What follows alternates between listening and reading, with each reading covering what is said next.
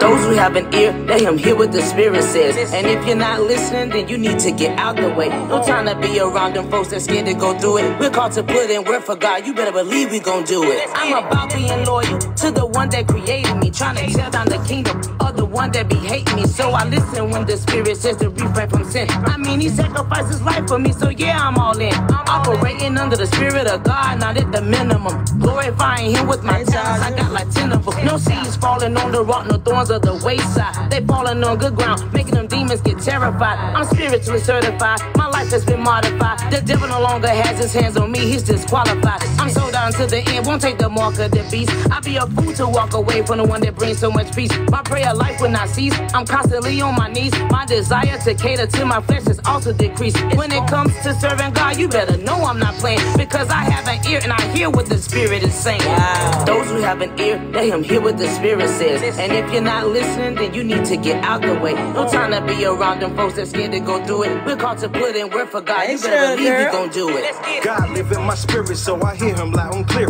I'm just one of his sheep, I keep his doctrine in my ear. The world stay telling lies, selling corruption and fear. But see, it pay to speak the truth, so I always volunteer. And I'm loving it because I accepted the Lord's covenant. His policy is better than the government you're running with. All day I'll talk about him like I'm stuttering.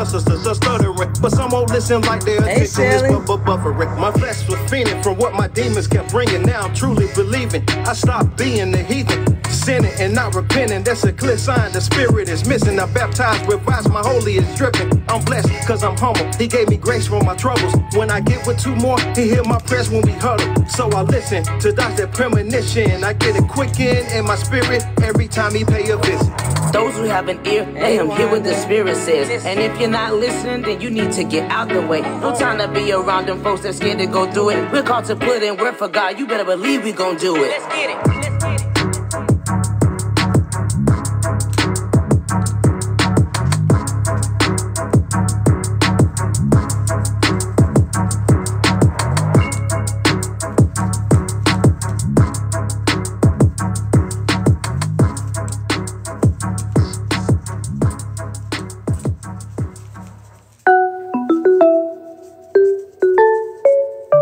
You won't see me in the lobby.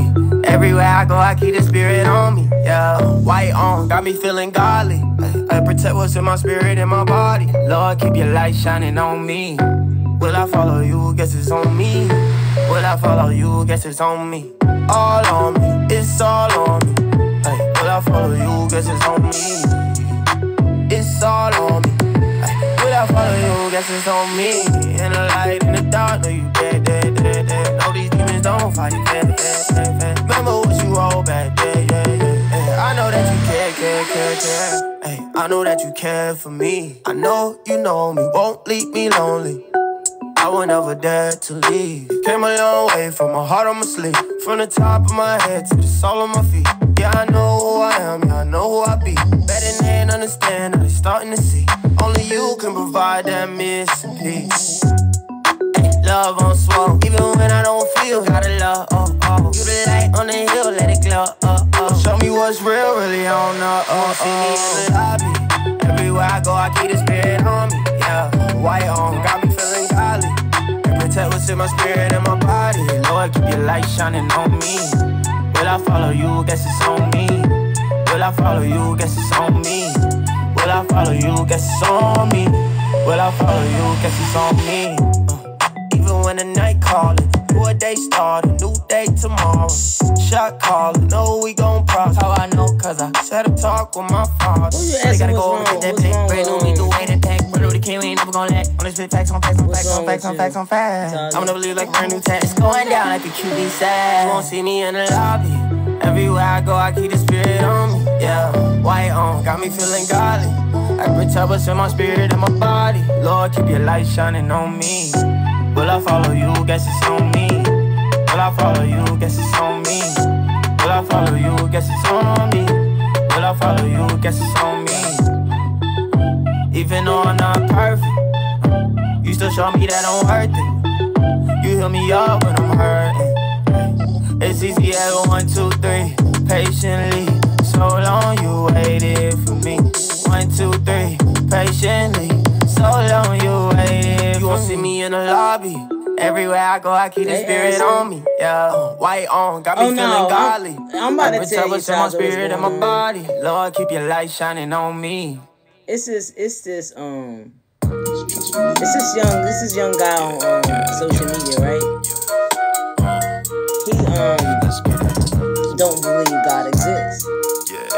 So he's on a mutual friend of our page. It was a video that hated on by many, only loved by few. So his belief, he don't believe Plotted God on by exists, and he wants to be but the favor convinced got on me that God too. exists. So I'm asking him questions. Since Hated you on by don't believe God many, exists, only loved by few. you should be able to answer questions on Love. why Plotted on by Satan, certain things come about. So I'm asking him these questions. If you got to be ready to defend why you don't believe it exists, you got to explain to me, some people genuine about you know, how everything came about. He was like, he said something about, he said the Bible is not accurate. It's not an accurate representation of believe that God exists. So I said, okay, so what do you have to compare the Bible to prove its accuracy? That question right there gonna trump your whole argument. Hey, Mary. So he come back with reality. Like, dude, how did reality come about? I'm trying to get the answers. Serious about my business, I'm equipped. Ripping with ease as I flow like a breeze. I blow like a sneeze, corona no breathe. If they ever had a problem with me, I would hope that they would let me know. Instead of talking trash behind my back, let's consult it like some growny dopes. Or I would snap like a gator, serving you. So I'm like, if you're gonna have that belief, then you should be able to explain that belief. See you later, faker. Hated on by many, only loved by few. And he can't answer it. He keep going around it. People love to like let somebody convince them that something don't exist, so they take off what somebody has taught them. So if you believe, then you should be able to answer it. You know what I mean? You should be able to explain what your beliefs. If you believe in a Big Bang Theory, whatever, you should be able to explain it. Not come back with we don't know. Don't say we. You don't know.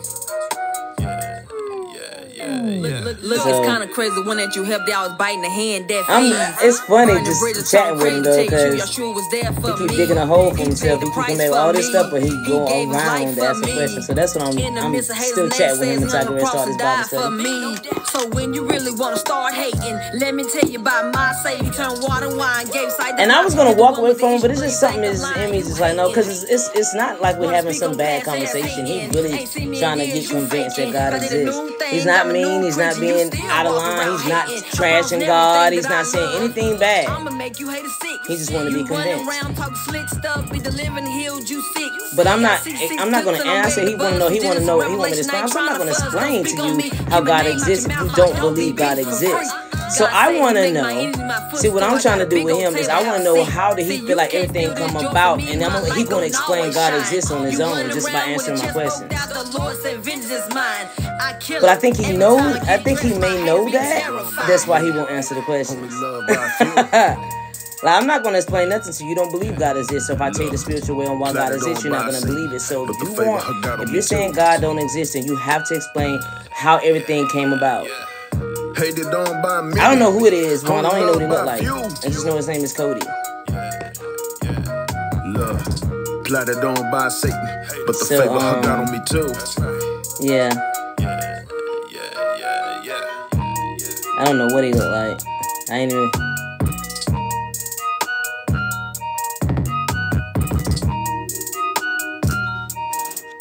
Hey, Bree. So yeah, I'm just waiting on him. It's funny though, just listening to him. Just yeah, but I'm trying to. But that's the purpose of me chatting with him, because he's going to tell me God exists without believing God exists by my questions. So that's why I'm asking him these questions. I think, like I said, I think he realized it. That's why he's avoiding them.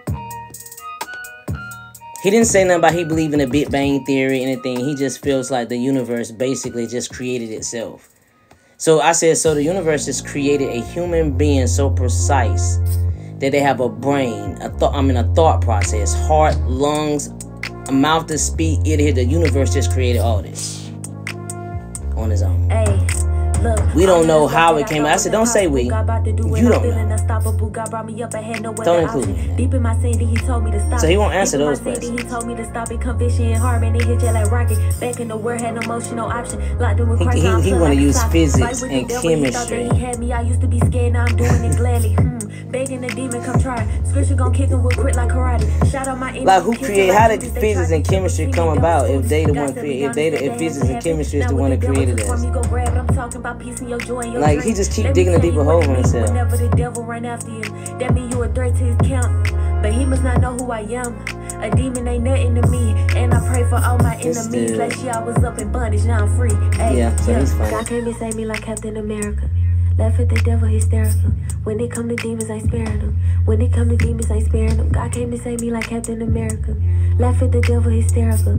When it come to demons, I sparing them. When it come to demons, I sparing them. You know the Bible, I read it. I pray to my Father, I do it in secret. When I say I love him, I truly do mean. I don't dip in the world, I ain't putting my feet in. Ain't no double dipping, trusting it, man, boy, you really tripping. Got my ear to his mouth, so I really listen. I'm a P31, do not get it twisted, Can't make a move, he don't tell me to go. I'm really a vessel, I'm knowing my role. His will is the best for me, trust me, I know. Riding for Christ, I ain't losing my soul. I'm giving God the glory. So, I try to stick with, 3 chapters. We're doing 13 to 15 today. It's gonna be kind of, it's not gonna be long. It's not, really much to explain. Most of the chapter is self-explanatory. When it come to demons, say like this song, Wanna. This Taja.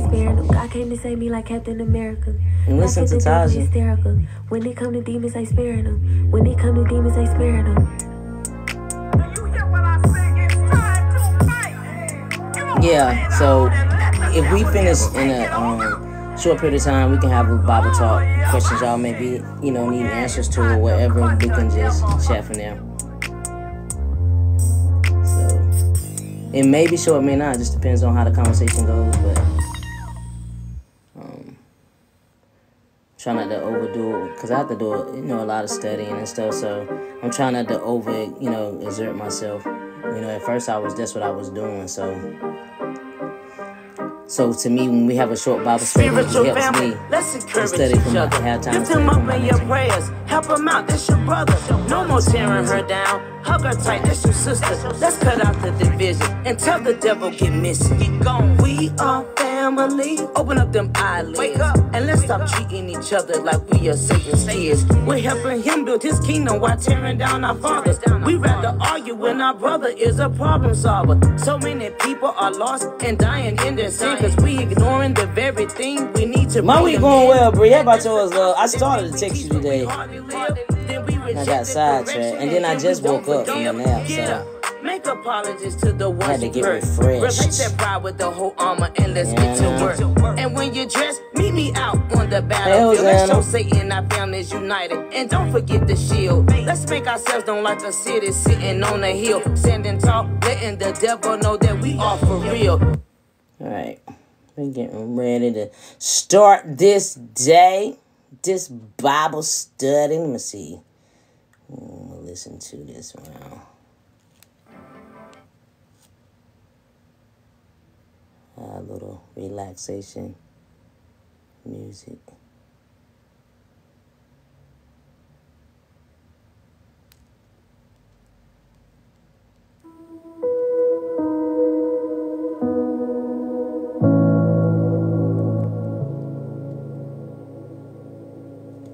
So you been waiting all week for this? Awesome.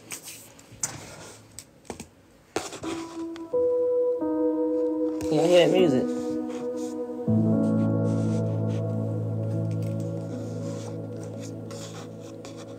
I don't even realize how loud I be having it sometimes. Awesome. Bree. Alright. Yeah, I love that it's peaceful. I love that peaceful music. I had seen one of the guys that comes in here, Brentville. He always come in and do a little visit, a little peep in and say hey to me. He has music in his background. I was like, oh, this is so relaxing. I never thought about doing that. So I decided to do the same thing. Brentville he be putting me down on stuff. So I like him. But anyway, let's pray. Lord, we thank you. We honor you. We glorify your name for everything that you have done for us, everything that you have given us, how you lift our heads up this morning, how you provided us with food and roof over our head in these hard times. And Lord God, we just pray for those who don't have the same things that you have provided for us. We ask, Lord God, first that they seek your face. First that someone lead them to you. In the name of Jesus, we ask, Lord God, that you change their hearts, Lord God, because we know that it is not of your will that we should not have the basic things like roof over our head, like food in our bellies, clothes on our back in these cold times. So we ask, Lord God, that you show yourself in those people. I know, Lord God, that their salvation is the first priority. So we ask, Lord God, that you change their hearts to desire you. And when they desire you, we know that you're going to make provision. And Father God, we just pray for a great Bible study on today, Lord. We pray, Lord God, that you use me to do work in your kingdom. We pray, Lord God, that people today get understanding of your word and that they will desire more and more of your word each day. We ask, Lord God, that you open each person's hearts to understanding, Lord God, and that no one will resist the truth. We ask, Lord God, that they always seek you for confirmation, Lord God, because we know that you enjoy the time that we spend with you. We know, Lord God, that you look forward to the time that we spend with you, Lord God. So we thank you for this word. We thank you for giving us this opportunity to get together, to give us something to add to our prayer list, because we know that the more we pray, the more we seek your face, the closer that we get to you. So we thank you. We thank you, Lord God, for allowing each person to assemble together every week, Lord. We thank you for everybody to desire to assemble together every week. We see the hunger in everyone's hearts, Lord God, and we just thank you for it. We thank you, Lord God, that we choose you instead of the ways of the world. We thank you, Lord God, that we choose wisdom instead of being lost. So we ask, Lord God, we thank you, Lord God, again. And we give you all the honor and the glory. In Jesus' name we pray. Amen. All right. Acts 13.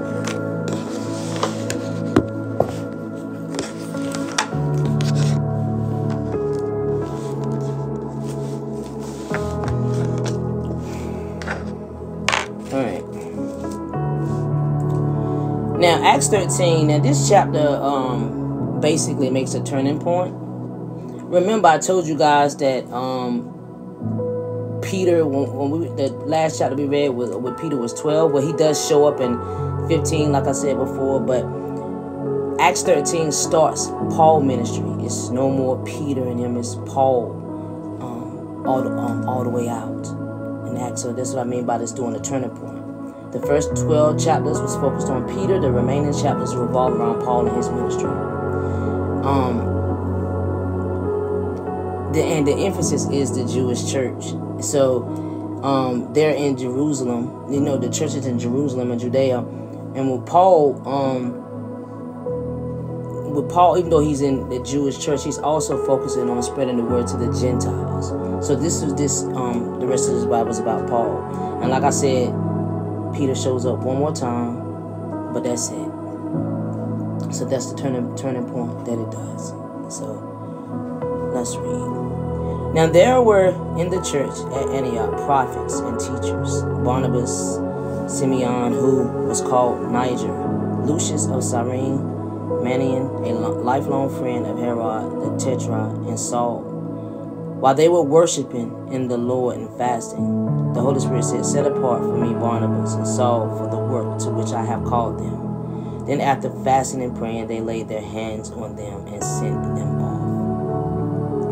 Now, in the beginning, it says that they were,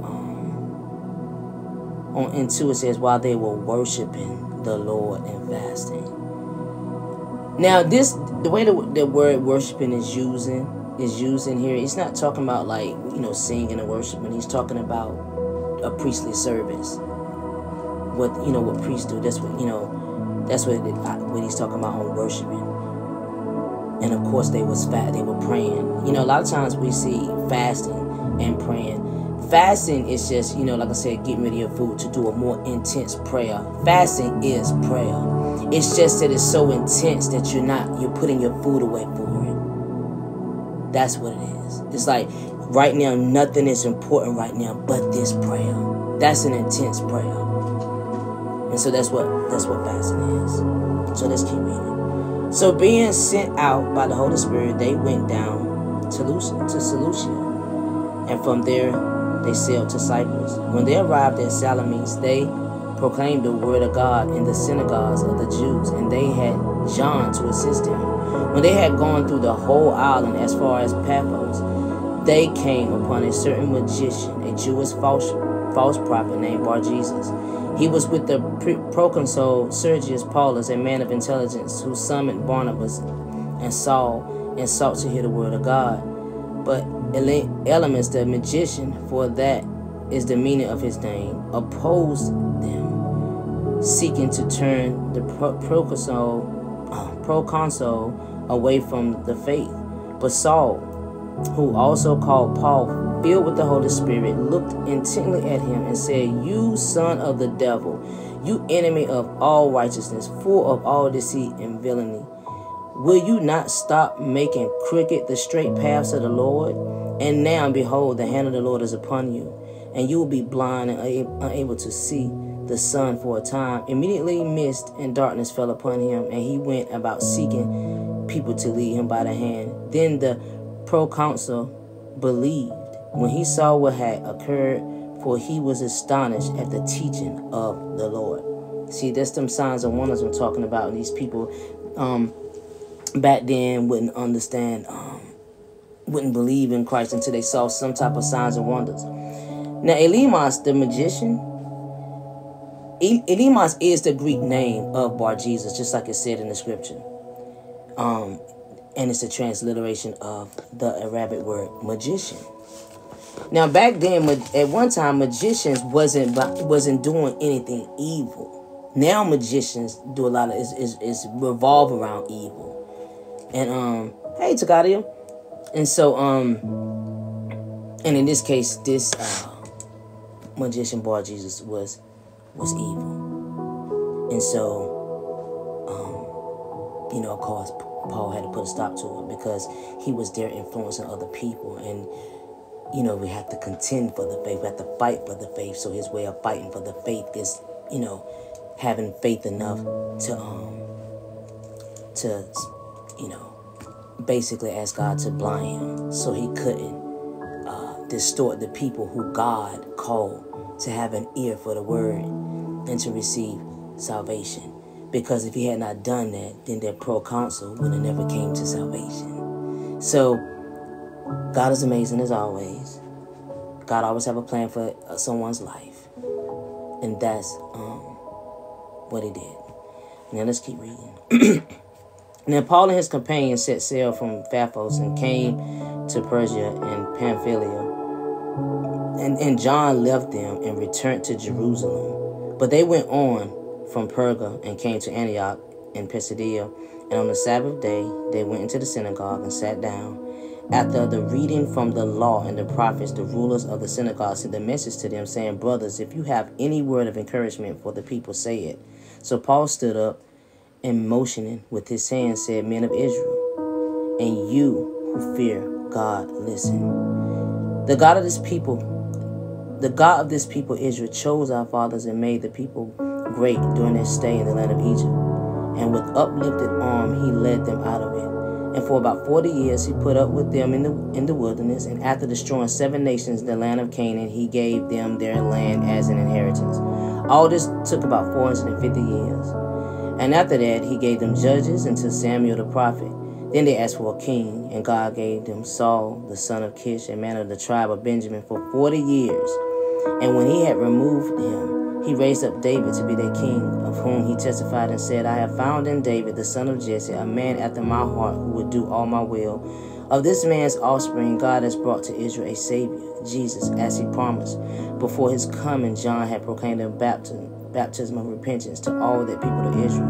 And as John was finishing discourse, he said, 'What do you suppose that I am? I am not he. No, But behold, after me, one is coming, the sandals of whose feet I am not worthy to untie. Brothers, son of the family of Abraham, and those among you who fear God, to us has been sent the message of this salvation. For those who live in Jerusalem and their rulers, because they did not recognize him, nor understand the utterances of the prophets, which are read every Sabbath, fulfilled them by condemning him. And though they found in him no guilt worthy of death, they asked Pilate to have him executed.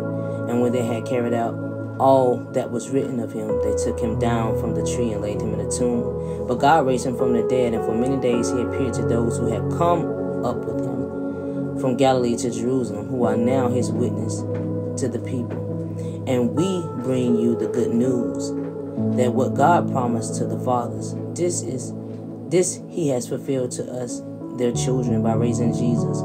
As also it is written in the second Psalm, you are my son, today I have begotten you. And it's the fact that he raised him from the dead, no more to return to corruption, he has spoken in this way. I will give you the holy and sure blessings of David. Therefore, he says also in another psalm, you will not let your Holy One see corruption. I'm going to start right here. All right, so, of course, he said men of Israel in the beginning. When he started talking to them, he did the same thing that Stephen did. He had to give them the understanding. Hey, Loki, give them the understanding of the Old Testament. Why? Because that was all that they had. And so many people have read this Old Testament, have been in the sticking Bible, but they never understood it. So he had to do the same thing that Stephen did and break down the Old Testament to them, so they can see why everything went down the way that it did. So, like I said, when he said men of Israel and who fear God, see, this is another indication that you're supposed to speak to people who seek God, those who have an ear. Would it say those who have an ear, let them hear what the Spirit is saying to the churches? So those who have an ear, you have to, those are the ones you speak to. Those are the ones you share this to. If they want to hear it, that's why they ask him. You know, if you have any word of encouragement for the people, say it. So that these people they got an ear, they want to hear it. So then this is the perfect opportunity to really explain to them the Testament, what the Bible means. Now in verse 19, he said, after destroying the 7 nations in the land of Canaan.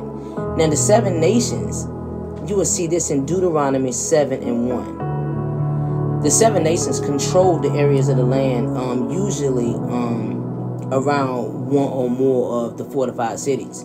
So they had a greater population and military strength, and that would mean it made them stronger than Israel. But of course, those 7 nations got taken down, because you may be stronger than Israel, but you're not stronger than God. So if you want to know who the 7 nations are, go to Deuteronomy 7:1. So in 13:22, he said, and he had removed him, and he raised up David to be their king, of whom he had testified and said, I have found in David, the son of Jesse, a man after my own heart, who will do as my will. Now, most people would be like, ain't no way in the world David was after God's own heart. All they're seeing, he was laying down. But a person that's after God's own heart is not perfect. But what makes them perfect in God's eyes? Because they recognize their sin and then they come to repentance. That's what makes you perfect in God's eyes. That's what makes you somebody after God's own heart.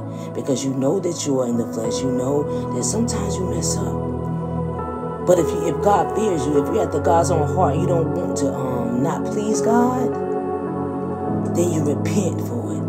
You ask God to forgive you. You ask God to change that in you. Because that's what you do when you're after God's own heart. You don't harbor stuff. You don't just stay in your sin and like, it's all good, because I'm after God's own heart. That ain't somebody that's after God's own heart. This is why God forgives us so many times, because he knows that we're in the flesh, but he knows we're after his heart. When we stay in that word and we read, and as soon as we mess up, just like if somebody slip up and cry, oh, God forgive me, that's somebody's after God's own heart. You should feel conviction. You should feel hurt. You should feel remorse. You should feel bad every time you do something against God. And when you do something against God's people, you're doing something against God, and that should bother you. So David was after God's own heart. Was he perfect? No. But he repented. He always went to God for forgiveness. He always went to God for mercy. And he never repeated the same sin. He'd be learning his lesson. And then he'll do something else stupid because he's human, Get it all out of the little system. I guess is what he was doing. Alright, so in 23 he says, of the man's offspring, God has brought to Israel a Savior, Jesus, as the promise. Because we know God promised. This is an Old Testament. This Old Testament prophecy points to the Messiah as a descendant of David. So this is why he's talking about David. Off his offspring, God has raised, has brought Israel a Savior off Jesse, the stump from Jesse, because you know Jesse is David's father. So he said God always promised that Jesus was going to come from the line of David. He was going to be a descendant of David, and that promise came to pass.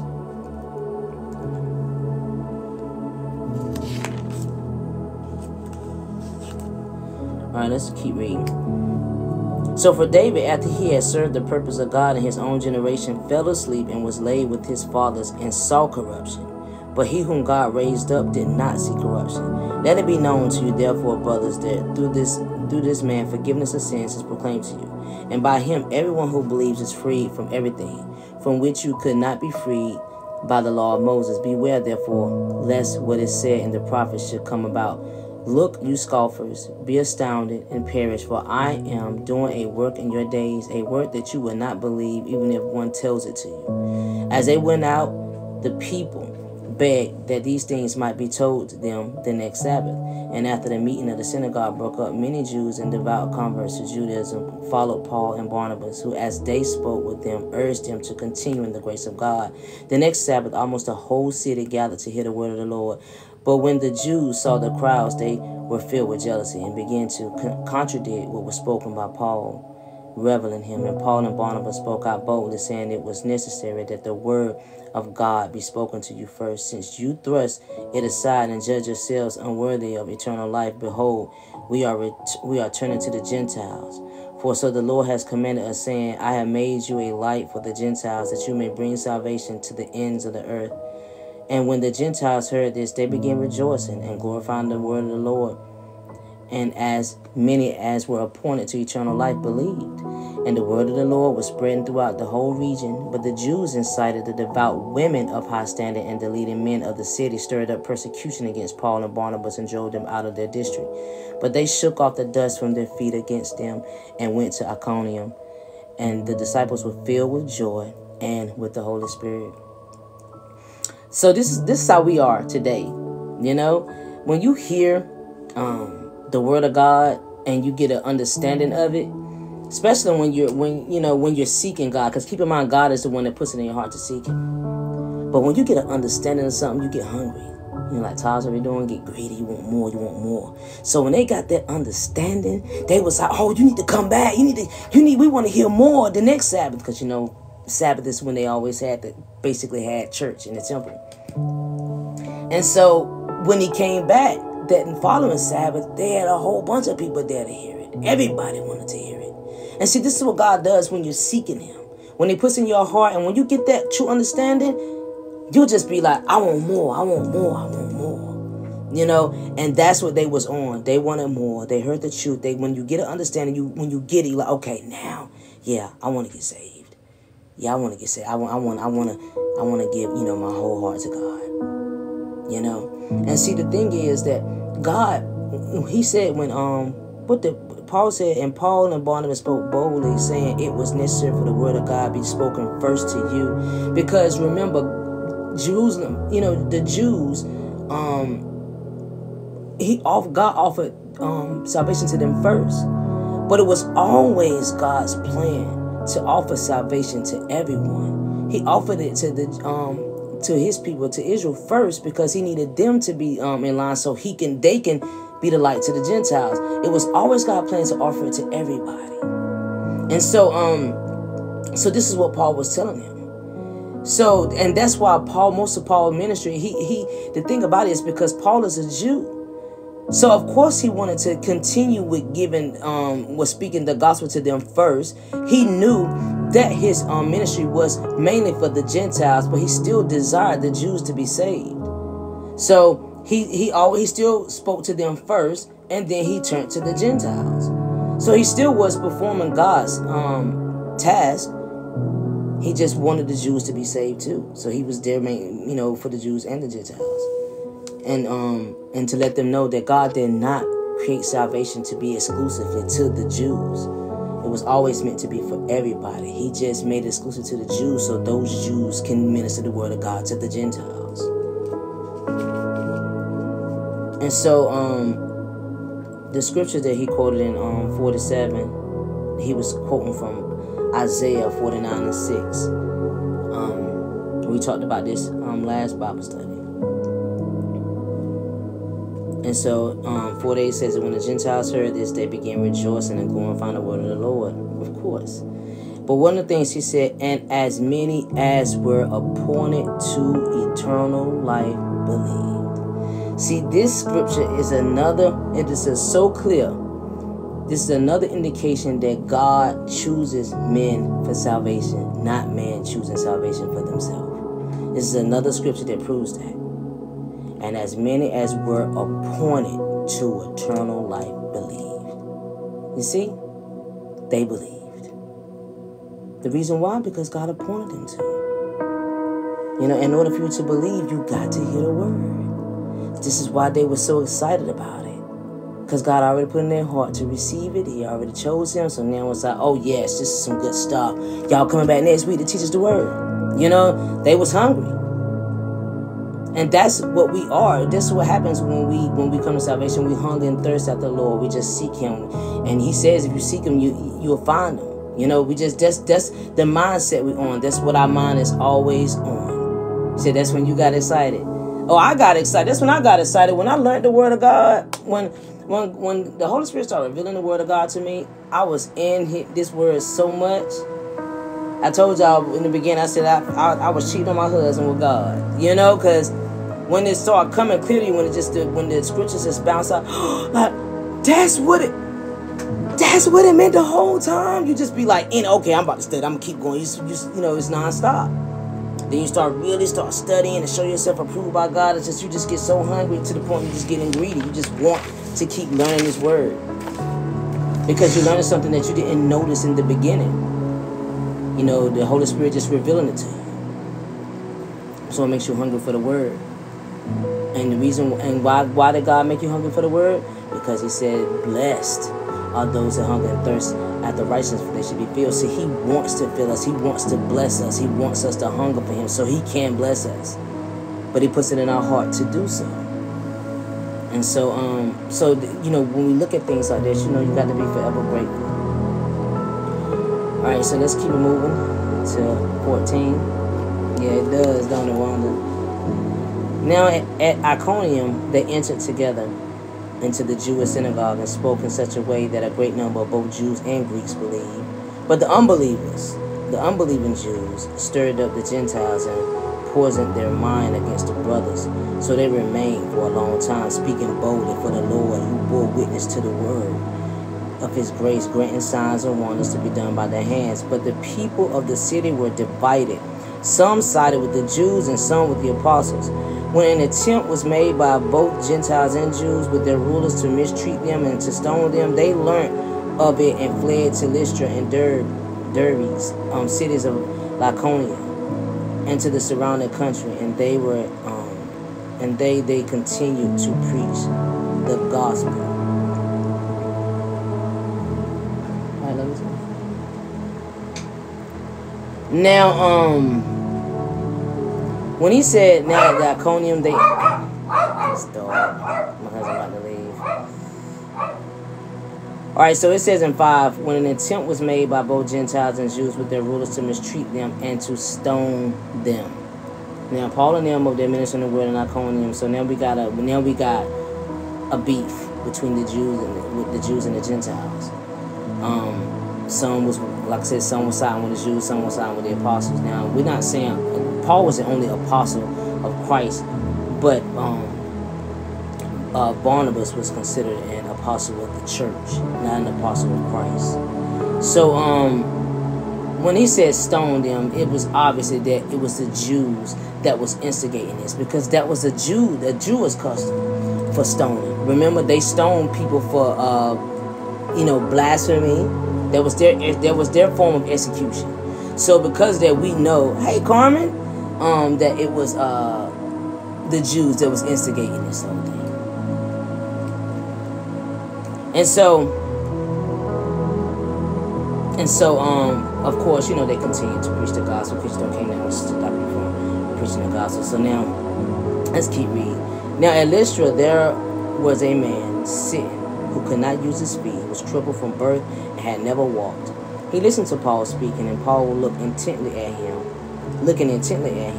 and seeing that he had faith to be made well, said in a loud voice, "Stand upright on your feet." And he sprang up and began walking. And when the crowd saw that what Paul had done, they lifted up their voices, saying in Iconium, "The gods have come down to us in the likeness of men." Now they saying the gods with the little g. Barnabas they called Zeus, and Paul Hermes, because he was the chief speaker. And the priest of Zeus, whose temple was at the entrance to the city, brought oxen and garlands to the gates and wanted to offer sacrifice with the crowds. But when the apostles Barnabas and Paul heard of it, they tore their garments and rushed out into the crowd, crying out, "Men, why are you doing these things? We also are men of like nature with you. And we bring you good news that you should turn from these vain things to the living God, who made the heaven and the earth and the sea and all that is in them. In past generations, he allowed all the nations to walk in their own ways, yet he did not leave himself without witness, for he did good by giving you rains from heaven and fruitful seasons, satisfying your hearts with food and gladness." Even with these words, they scarcely restrained the people from offering sacrifice to them. Now, to give you guys an understanding right here, when it starts at when they said the gods have come down on us likeness of men. Now, this was a strange reaction, and at first Paul and Barnabas really didn't understand what they was doing. So this was a strange reaction, but this was derived from man's tradition. Now, the gods Zeus and Hermes, they visited Lystra, and they did it incognito, you know, and they used to always ask for food and lodging, and so they used to turn them away. All of them turned them away except for their peasant named Philemon and his wife. Now, the gods they're talking about took vengeance on the people that turned them away by drowning them in a flood. And so, but they turned the cottage that Philemon and his wife were living in into a temple to show their appreciation. So, and because of that, Philemon and his wife served as a priest and a priestess. So, them not wanting to make that same mistake as their ancestors did, because you know what happened when they made that mistake with those gods, he flooded them. They didn't want to make that same mistake. So when Paul and Barnabas came, they assumed that they were Zeus and Hermes, because remember, Zeus and Hermes used to come incognito. So they didn't want to make that same mistake. So they tried to receive them, and that's why they believe Barnabas was Zeus and Paul was Hermes. Now, it says in 13 that the priest of Zeus, whose temple was at entrance to the city, brought oxen and garlands to the gates and wanted to offer sacrifice from the crowds. And the priest of Zeus, it was his job to lead the people into worshiping the two gods, Zeus and Hermes, which in this case Paul and Barnabas. So he was leading the worship into worshiping him. So then what happened? Paul and them and Apostle Barnabas all heard it, and they tore their garments. What did we learn about why the people tear their garments? Who can remember? Why do people tear their garments?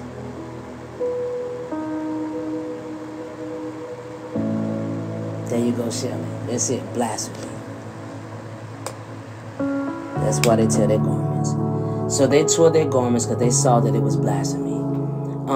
And you know, when you tear your garments, in this case, you know, this is a revulsion at blasphemy. When you tear your garments, this is just like, oh my God, you guys, this is horror to them. So they tore their garments, and they rushed out into the crowd. And they said, "Why are you doing these vain things?" Vain things is a description of idolatry. Idolatry and all false religion. That's what vain things mean in scripture. When you see that, why do you imagine vain things? Why do you do these vain things? And so with them, why he said we are also are men of like nature like you. We're just like y'all. We're not no gods, you know. And we bring you good news, which is the word of God, that you should turn from these vain things, these false religions, this idolatry, and turn to a living God. Now, you know, this whole time he had been teaching on the God of Isaac, the God of Abraham, the God of Jacob. That's how he always, you know, Paul has always come on. That's how all the apostles come on. But they was in idolatry. They were in idolatry. So he couldn't come at them with that type of speech. He had to come at them from a different approach. So instead of saying the God of Abraham, the God of Isaac, the God of Jacob, he had to talk about the God who created the world and everything in it. You know, so they believe in God, but they just was way off with everything else. He was thinking for the fake grief, but that's what it means. Ashley, you say you're thinking of the fake grief of blasphemy. Yeah, but it's still blasphemy. It's still the custom when someone blasphemes, they tear their garments. Now it may have been they tore their garments. It was fake, but it's still the custom that they do when there's blasphemy. They just wanted to make it look like, you know, it was fake, but it's still a thing. Oh, so you just had it mixed up. Okay. So when they said that, so when he started teaching them about the God that created this world and everything in it, he said in 17, yet he did not leave himself without witness, for he did good by giving you rains from heaven and fruitful seasons. Now when he says that he did not give himself without witness, this was God's providence. This was God showing his creative power. This is how you testify that God exists, through his creative power. This is what he was testifying to man's reason of his existence, and as does and having man own conscience,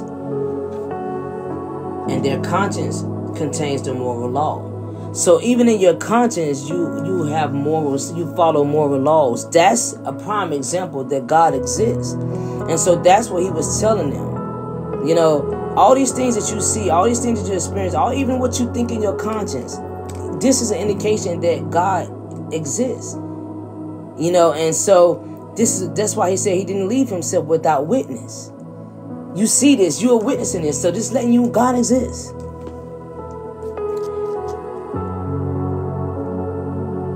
Alright, let's keep reading 19. He said, but Jews came from Antioch and Iconium, and having persuaded the crowds, they stoned Paul and dragged him out of the city, supposing that he was dead. But when the disciples gathered about him, he rose up and entered the city, and on the next day he went on with Barnabas to Derbe. When they had preached the gospel to that city and had made many disciples, they returned to Lystra and to Iconium and to Antioch, strengthening the souls of the disciples, encouraging them to continue in faith, and saying that through many tribulations we must enter the kingdom of God. And when they had appointed elders for them in every church, with prayer and fasting, they committed them to the Lord in whom they had believed. So, of course, they thought they killed Paul when they stoned him. I mean, you know, Paul still got to reap what he sowed. You know, he was stoning people himself, so gotta get a little bit of yourself, you know. Gotta get that little punishment too. You stoned the people, so you still gotta pay for what you did. So, supposing that he was dead, you know, of course Paul did not die from the stoning. But unfortunately, some people do believe that the stoning was linked to when Paul saw the third heaven. And so some people teach this, that Paul died when he got stoned. That's how he was able to see the third heaven. But that had nothing to do with it. This is in 2 Corinthians 12, if you guys curious to know, when Paul said he saw the third heaven. So they probably thought Paul had died and resurrected. And if Paul had died and resurrected, that's a big thing. That means Luke would have mentioned this in Acts, that Paul had died and resurrected. But they didn't mention it because that's not what happened. You know, he probably was faking like he was dead when they stoned him, and then when they stopped stoning him, people picked him up, and because he got up and went on and he left. you know. And so like I said, it has nothing to do with him seeing the third heavens. He did not die and come back. He did not die and get resurrected. And at the same time, too, the time that he saw the third heaven versus the time that he got stoned, they're not even they're off. It doesn't even line up. But unfortunately, some people do teach this. So in 27, he said when they arrived and gathered the church together, again, they gathered the church together. Another indication that only believers assemble together. They gathered the church together, they declared all that God had done with them and how he had opened a door of faith to the Gentiles. Now, in 23, he said, and they had appointed elders for them in every church. Remember? I made this a video the other day about how the apostles were the foundation. The apostles and prophets were the foundation. They was to go around and build the church. They build all the churches and then they appoint leaders.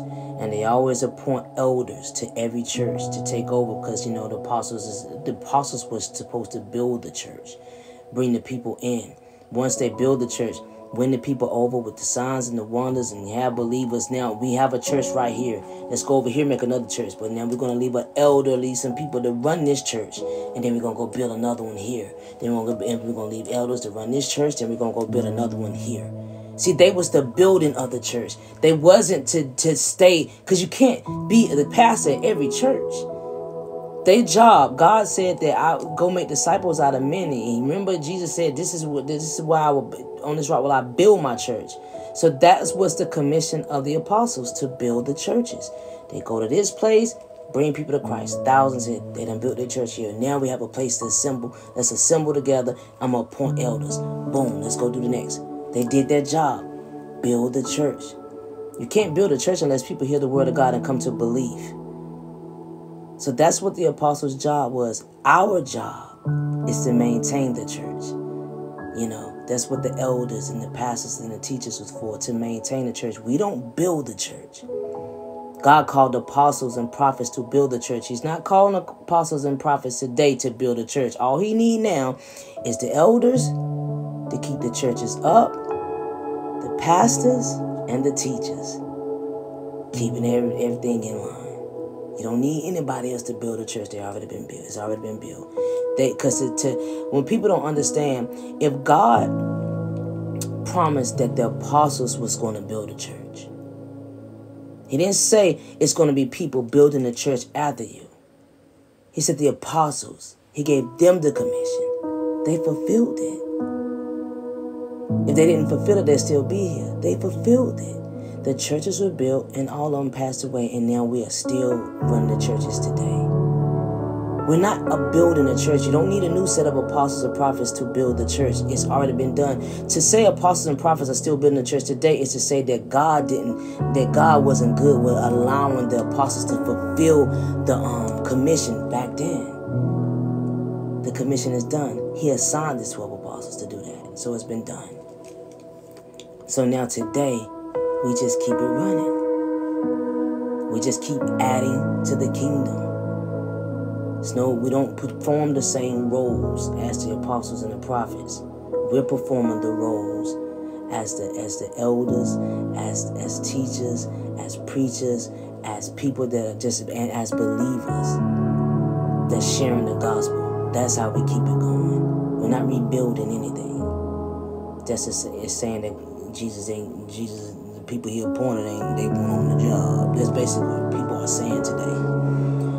All right, 24. He said, when they passed through Pisidia and came to Pamphylia, and when they had spoken the word in Persia, they went down to Italia, and from there they sailed to Antioch, where they had been commended for the grace of God for the word they had fulfilled. And when they arrived and gathered the church together, they declared all that God had done with them and how he had opened a door of faith to Gentiles.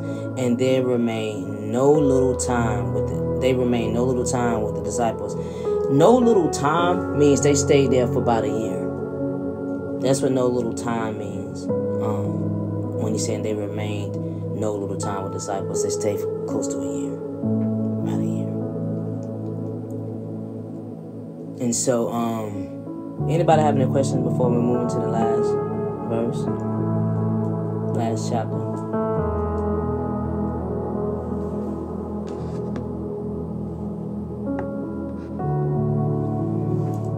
Alright.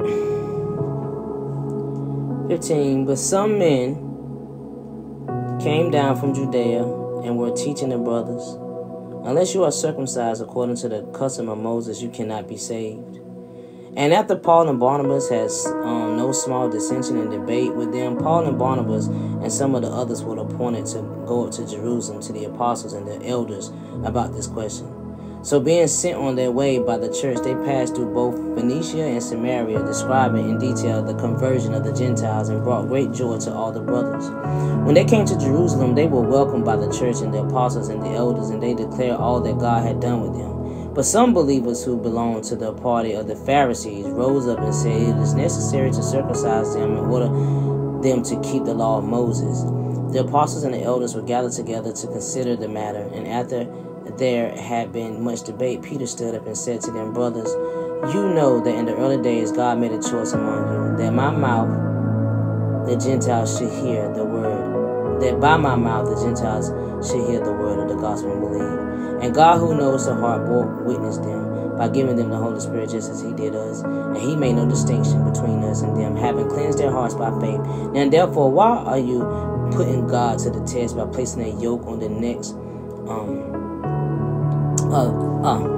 of the disciples that neither our fathers nor we have been able to bear? But we believe that we will be saved through the grace of the Lord Jesus as they will. And all the assembly fell silent, and they listened to Barnabas and Paul as they related what signs and wonders God had done through them among the Gentiles. After they finished speaking, James replied, brothers, listen to me. Simeon has related how God first visited the Gentiles to take from them a people for his name, and with these words of the prophets agree, just as it is written. After this I will return, and I will rebuild the tent of David that has fallen. I will rebuild his ruins, and I will restore it, and that remnant of mankind may seek the Lord, and all the Gentiles who are called by my name, says the Lord, who makes those things known from of old. Therefore, my judgment is that we should not trouble those of the Gentiles who turn to God, but should write to them to abstain from the things polluted by idols, and from sexual immorality, and from that has been strangled, and from blood. For from ancient generations Moses has had in every city those who proclaim him, for he is read every Sabbath in the synagogues. Hey, Millie. Now, Acts 15, throughout the history, leaders have met, we'll get to it, Taza. Throughout in history, leaders have met to settle issues with doctrines. And so there were 7 different councils in the churches, in the early church history. And one of them being the Council of Nicaea, which everyone talks about today. Everybody talks about the Council of Nicaea. But the most important council was the Jerusalem Council. And because it established the answer to most of the doctrinal issues, and that was, what must I do to be saved? And so keep in mind these men, because we said some men, and we're talking about, these false teachers of Judea. They were self-appointed guardians of legalism. They was teaching the doctrine of salvation by works. So Judea believed unless you are circumcised the way that Moses, if you know how it is if you are circumcised, unless you are circumcised, you cannot be saved.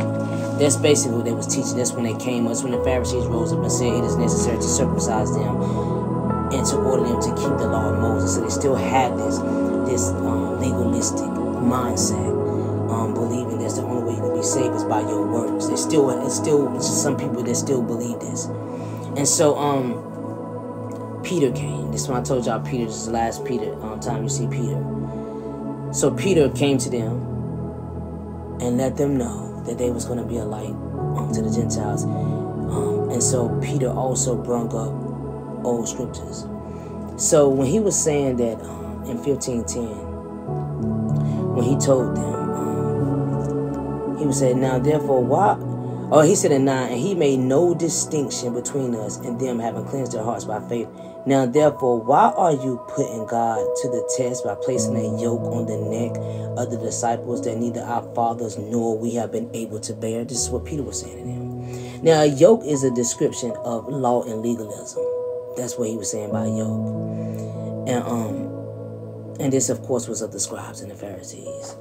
So they expected the Gentiles to carry a load that they themselves weren't willing to bear. They didn't even follow the laws themselves half the time. So you're trying to tell the Gentiles to do the same. So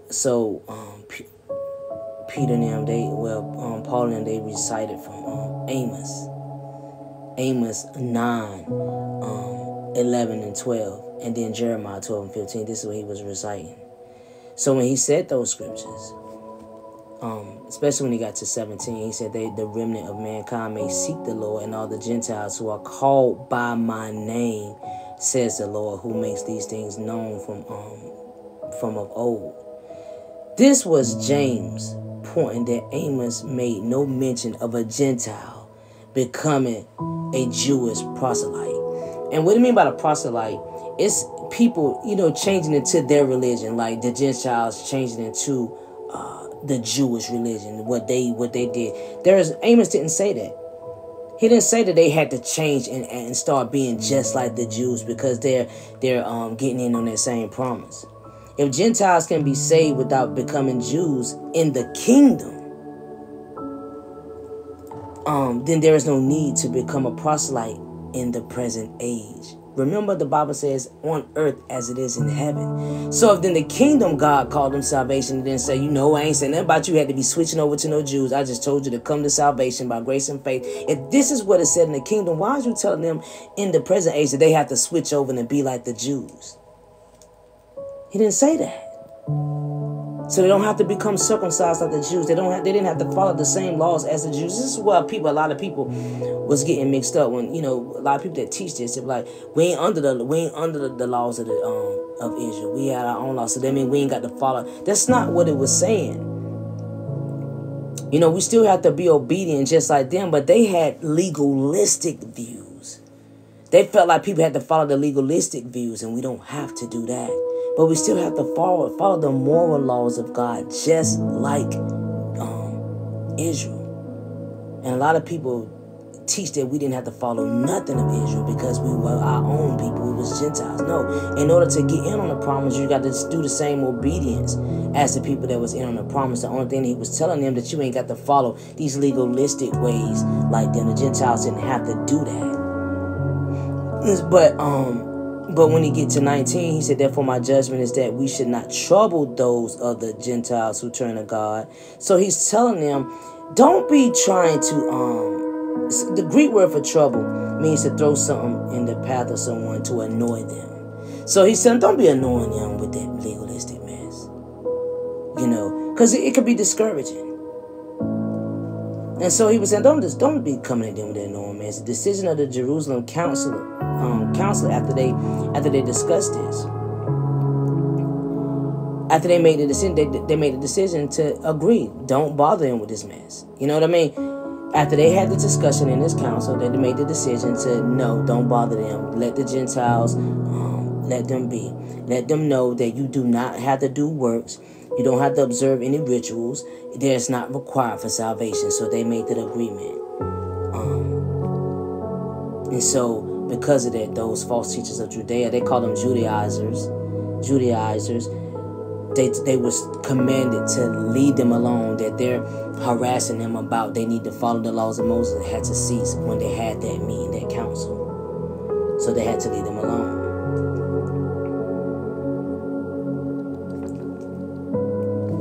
And so,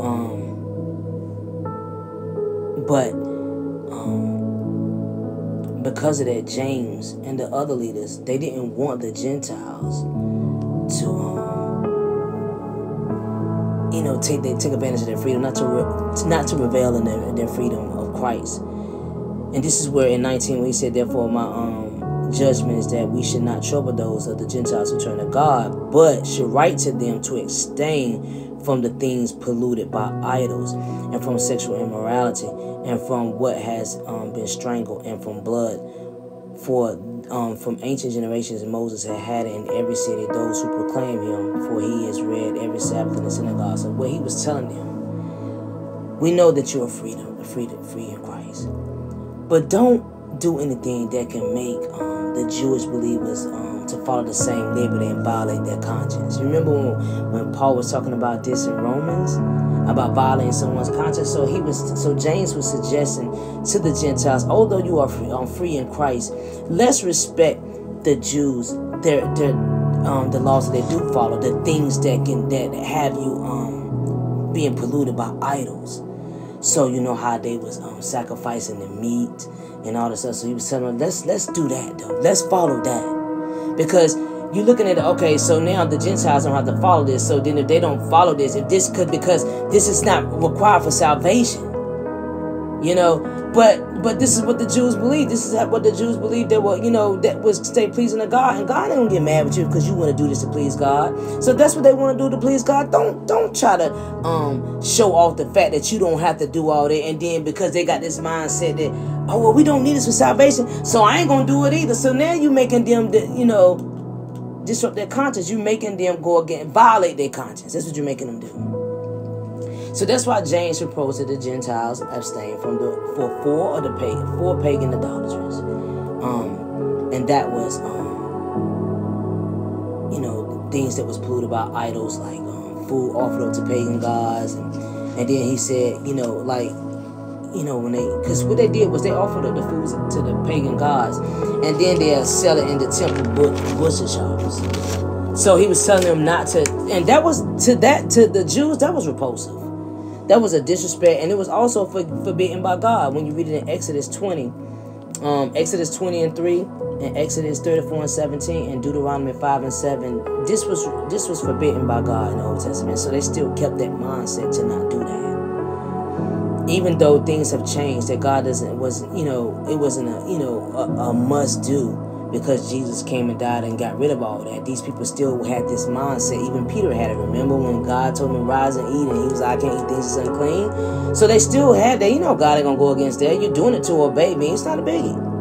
That's what you want to do. So they want to maintain that. Don't do nothing to make them want to leave that because they don't have to do it no more, and then you go run into it. So he was telling them to avoid anything that have to do with idols, including the meat offered to idols, sexual immorality. He's not talking just sexual sins in general. He was talking about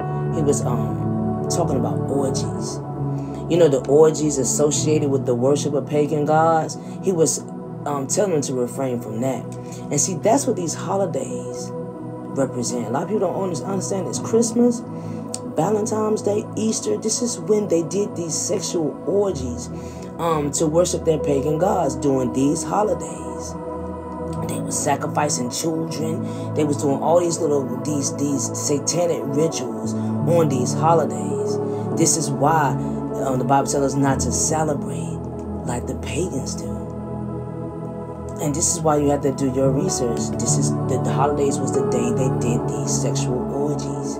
And so when you celebrate these holidays, you're basically helping them celebrate when they did these orgies and sacrificed these children. They killed these children. And so this is why you need to know what you're doing, know what you're celebrating. This is why you don't focus on the things of the world. This is why we don't focus on man's traditions. You just follow God. Just keep up with your relationship with God and stop trying to do all this extra stuff like everyone else do and try to come up with some excuse. So the Gentiles were to avoid doing these things, and they also was to avoid being offensive when it comes to marriage and in a relationship with the opposite sex. And so how to deal with the divorce and all this stuff. Respect that, do that too. Let's not have them thinking that they can divorce for any reason. And so then when he said has been strangled with blood, he was talking about dietary restrictions. So they had to follow those 4 things. to keep, so you can just, I mean, that's just showing love for your fellow brothers and sisters. Although they're Jews, this is what they follow. Just love them. Let's just do it. You know, ain't gonna harm nothing. Either way, the substance is Christ. So let's just have that mindset. All right, let's keep reading. 22. Then it seemed good to the apostles and the elders with the whole church to choose men from among them and send them to Antioch with Paul and Barnabas. They sent Judas, called Barsabbas, and Silas, leading men among the brothers. With the following letter, the brothers, both the apostles and the elders, to the brothers who are of the Gentiles in Antioch and Syria and Cilicia, greetings. Since we have heard this, that some persons have gone out from us and troubled you with words, unsettling your minds, although we gave them no instructions, it has seemed good to us, having come to one accord, to choose men and send them to you with our beloved Barnabas and Paul, men who have risked their lives for the name of our Lord Jesus Christ. We have therefore sent Judas and Silas, who themselves will tell you the same things by word of mouth. For it has seemed good to the Holy Spirit to us to lay on you no greater burden than these requirements, that you abstain from what has been sacrificed to idols, and from blood, and from what has been strangled, and from sexual immorality. If you keep yourselves from these, you would do well. Farewell. So when they were sent off, they went down to Antioch and have gathered the congregation together. They delivered the letter, and when they had read it, they rejoiced because of its encouragement. And Judas and Silas, who were themselves prophets, encouraged and strengthened the brothers with many words.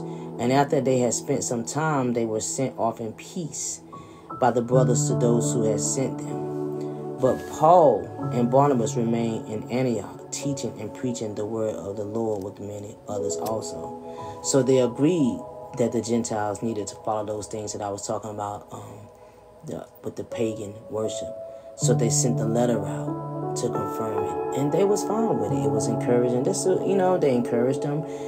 They was fine with it. They agreed to it. Then we do what we need to do. And so when all that was done, everybody was in agreement. They was able to leave in peace and go on to the next church that they built up. Now, after some days, we're reading 36. Paul said,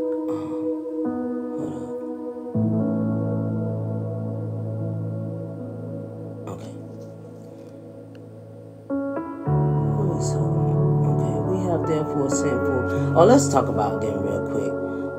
Judas and Silas. When he said they sent Judas and Silas, I just want to tell you a little bit about who they are. Now, there's not much to say about Judas except that he was a prophet, which you saw that in verse 32. But Silas was also known as Silvanus. Now, you know, Silvanus, he accompanied Paul on his second missionary journey, and later he was Peter's scribe for his epistle, 1 Peter. So I want to give y'all a little background who Silas was, because I know when you go in 1 Peter, you'll see the name Silvanus, and that's the same person. All right, so let's move on to 36. And after some days, Paul said to Barnabas, "Let us return and visit the brothers in every city where we proclaim the word of the Lord, and see how they are." Now Barnabas wanted to take with him John called Mark, but Paul thought best not to take with them one who had withdrawn from them in Pamphylia and had not gone with them to the word. Now remember, in the beginning, when they was about to part, it mentioned that John left and went back to Jerusalem. So he left them, basically left them hanging and went back.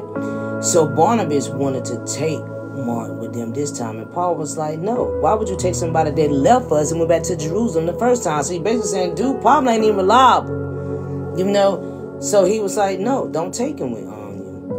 And so like I said, but Paul thought best not to take with them one who had withdrawn from them in Pamphylia and had not gone with them to work. So he never put in work with them. So what happened? There arose a sharp disagreement, so Paul and Barnabas got into a heated argument, so that they separated from each other. Barnabas took Mark with him and sailed away to Cyprus, but Paul chose Silas and departed, having been commended by the brothers to grace of the Lord, and he went through Syria and Cilicia, strengthening the churches.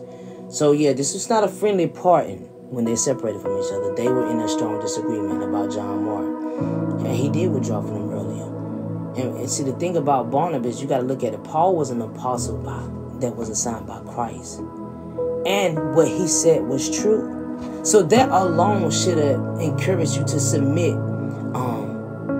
to Paul's authority, but he didn't do that. He took John Mark anyway, and then they separated. Now they did reconcile.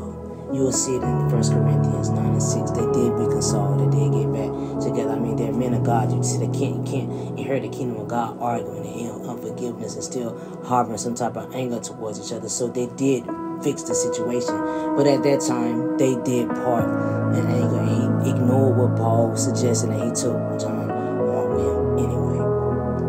Which is fine. Why? Because Silas was a good choice for Paul to take with him. Why? Because Silas was a prophet, and so he could proclaim and teach the word as well.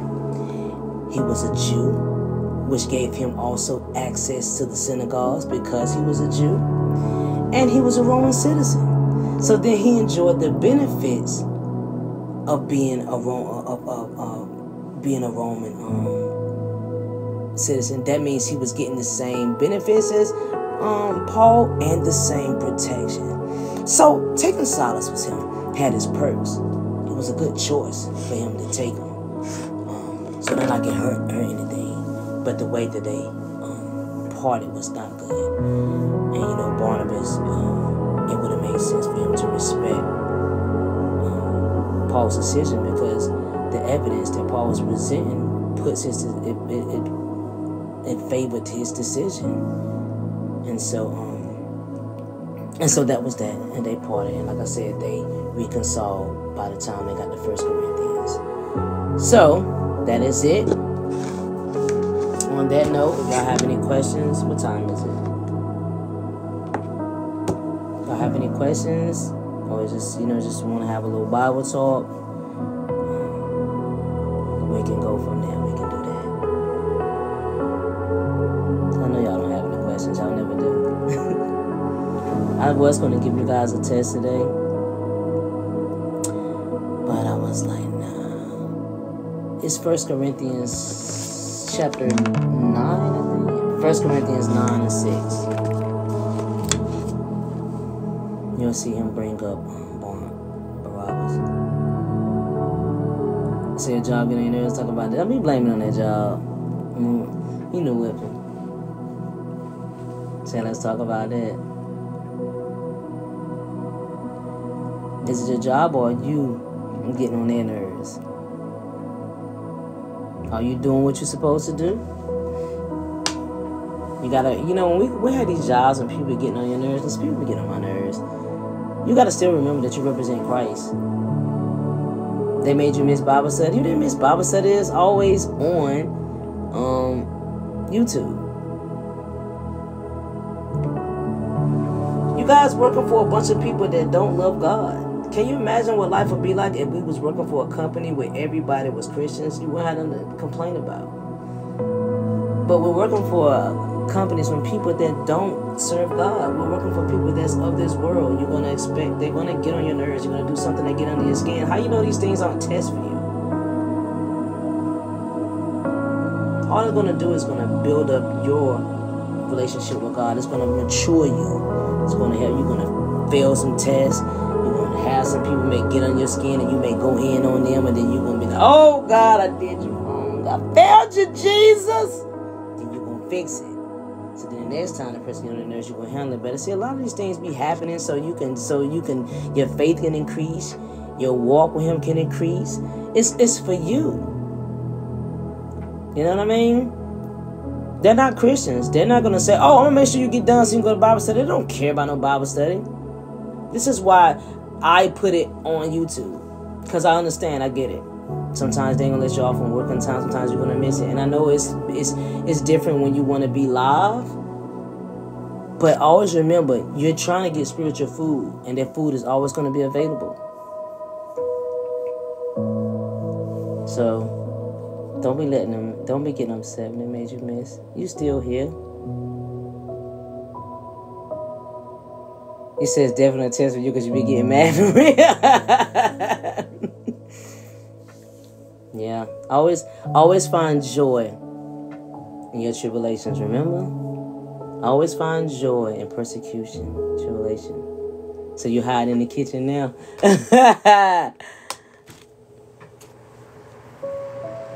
Them jobs be terrible. I remember I got...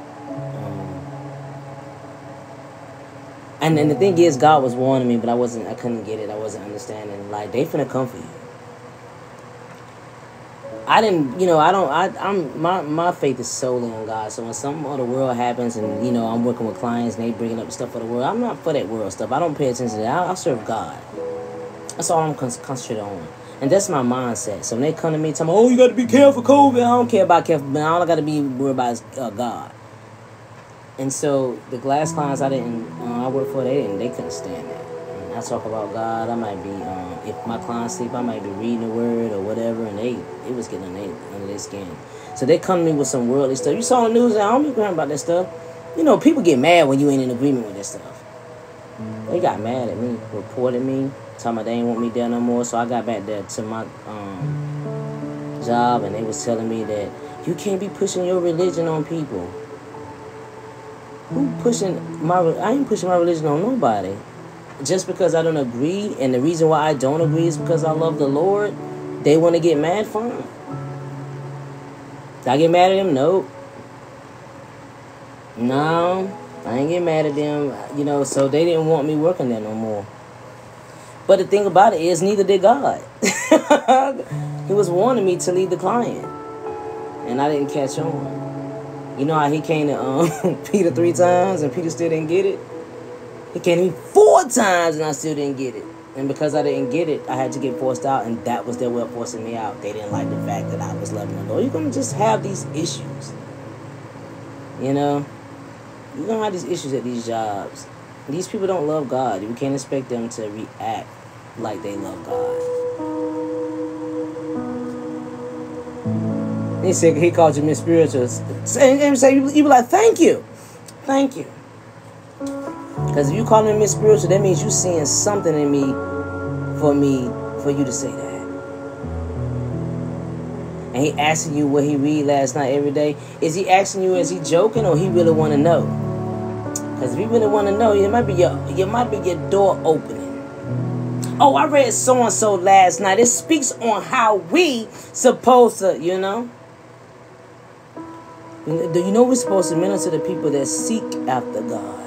So if he's seeking, give him some Jesus. You ask him one day, like, well, you really want to know what I'm speaking? You really want to know what I read on? Miss Bible Study.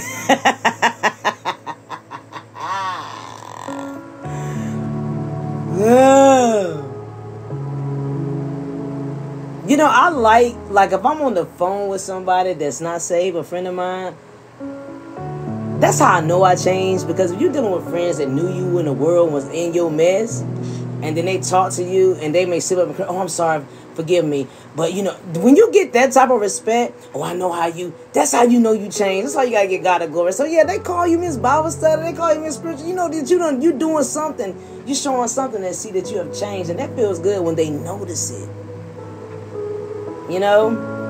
When they notice it, you see you conducting yourself all holy and all that. You're gonna run to somebody gonna call you holier than thou. But when they give those nicknames like that is compliments to me. Miss Bible Study, that's so cool. Miss Spiritual. Thank you. To God be the glory. That's what you tell them. Thank you. Oh, you're so sweet calling me that. Because I'd rather be called that than a hypocrite, than a fake Christian. Call me that. Some people say that. Why, thank you. All the compliments are, thank you so much. That's what you say to him. Said I mean business. Tell the person, thank you, because I ain't playing. I'm about my Father's business, for real. Amen, Mary. Yeah, we'll take those compliments any day. But when you guys are going through stuff at your jobs, pray, pray, pray. I'm telling you, it is power in prayer. God to be removing people. I mean, you got to keep in mind, we're children of God. So what you think coming with that being a child of God? Favor. Y'all better take advantage of that favor. Y'all better go to God about these people.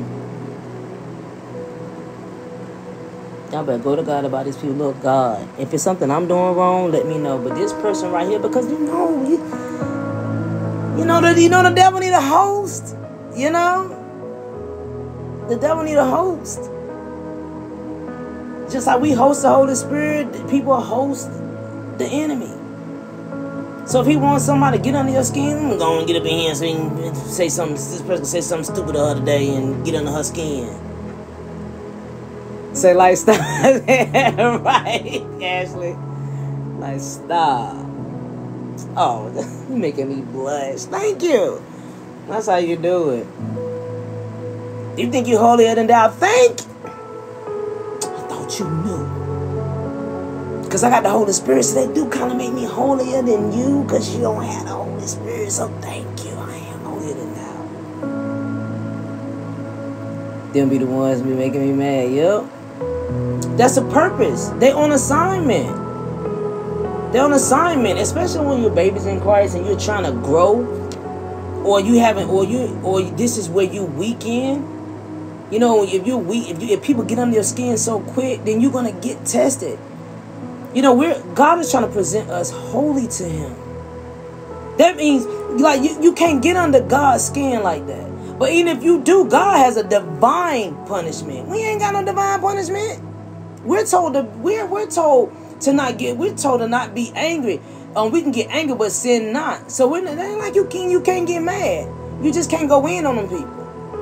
God can punish you. He can give you some divine punishment. He can get mad and be like, look, you know, next you don't rate your car or something like that. God can do that. We can't.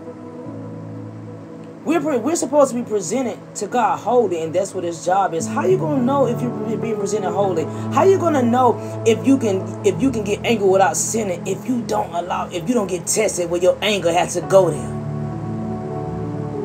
How we gonna get presented as being holy if you're still doing things that's not holy? And wisdom comes with experience. So if you're not experiencing things to make you grow, how you gonna grow? I want you guys to always remember that. When somebody come at you acting like a stank, remember what God is doing with you. Oh, He's just trying to make me grow. And don't fall into that.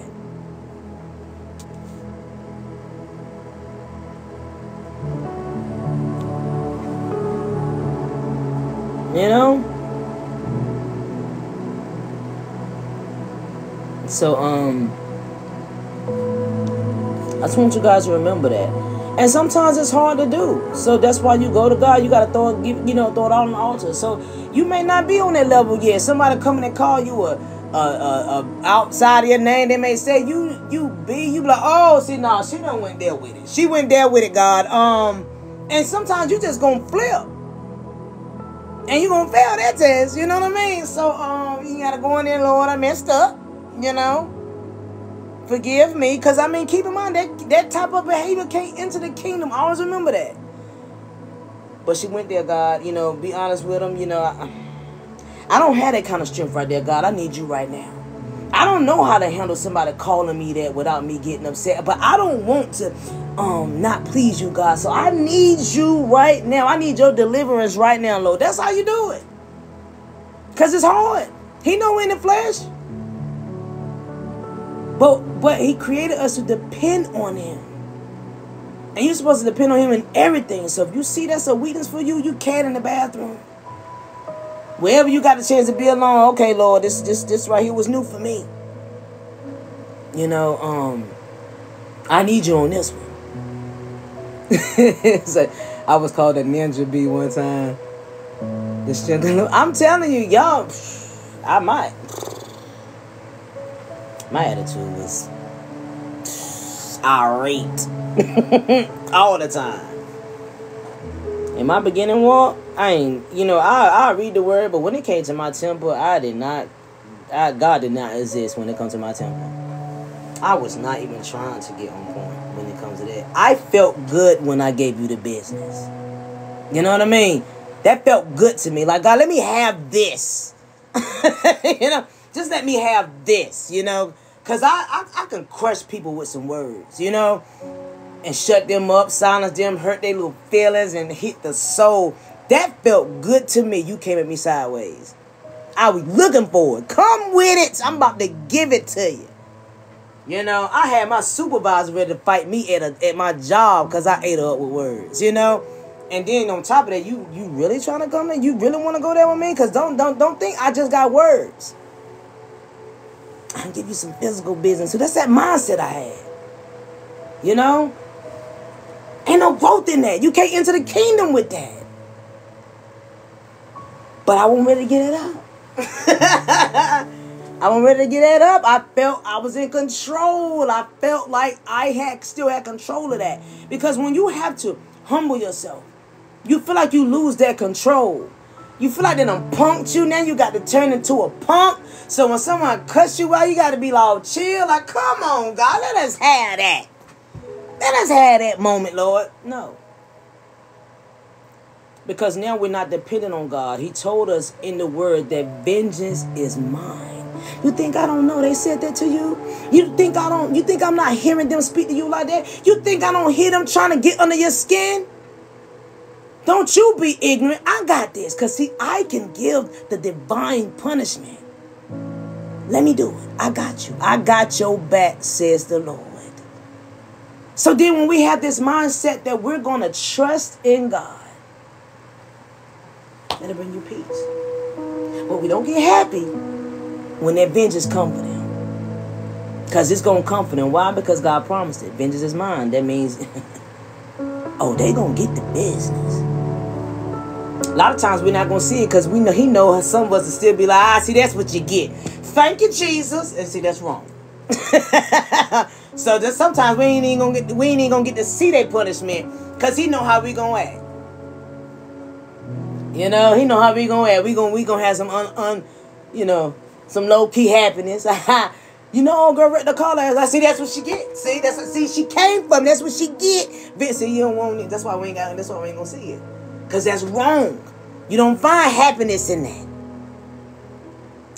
We still supposed to love our enemies. We're still and then the thing is, if we even see them getting the wreck, we're supposed to help them. Even though they just cussed us out and called us all kinds of names, we're supposed to help them. That's what the parable, the Good Samaritan, is about. A lot of us took that Good Samaritan. It's just being a good Samaritan to somebody who, you remember the person that was abused and beat down, that was left on the road, the parable that Jesus was giving. And Jesus was talking to them. The priest walked off, and the Levite walked on the other side as well. But the Samaritan came and helped that person. They looking at the Samaritan as being a good Samaritan. No. Jesus was speaking on an actual Samaritan. That's why when you look in this parable, the Samaritan was in the capital letters. He's talking about the actual Samaritan. Why? Because remember, Samaritans was hated. Everyone hated the Samaritans. Samaritans was evil people. Keep in mind that Simon the sorcerer, they was under him. So they was all in the witchcraft. They were evil. They were mean. They hated the Jews hated them. And they hated other people. Remember when Jesus was talking to the Samaritan woman, Peter and them was like, "Oh, my brother, no, we don't talk to them. Them people are evil." So that's why he did the Samaritan parable. He wasn't talking about being an actual good Samaritan. He was saying a Samaritan, a person that's hated and hate people, was the one that helped that person. So he was telling you, be that person. Even though that person is hated by you or you hate that person, don't still be there for that person. And a Samaritan hate that person. A Samaritan hate them type of people, that person that would lay down on the ground. But that Samaritan went and helped that person, nursed the wounds, put the person on this animal, took him to an inn, and paid 2 denarii. You know, 2 denarii is 2 months worth of pay for the inn. So he paid for him to stay in the inn for 2 months, and then told the person that was running the innkeeper to take care of him. And if you need to spend, you know, if you got to get more things to provide for him, when I come back, I'll pay you whatever I owe. Now that was a perfect opportunity for that innkeeper to be like, I'm just gonna lie and just get paid. I'm gonna say I did this and did that. He gonna store them. But the purpose of that happening is Jesus teaching us to love with no ends. Don't even matter. So you was willing to pay all this just to help that person that was your enemy. He said, do that. That's what he told them. That's what the Good Samaritan means. That's what he means by loving your enemies. He wasn't talking about just being a good Samaritan to the poor or just somebody that need help. That parable was telling you to love your enemies. That's how you treat your enemy. That parable used to be, that parable got misinterpreted all the time. Even I misinterpreted that parable.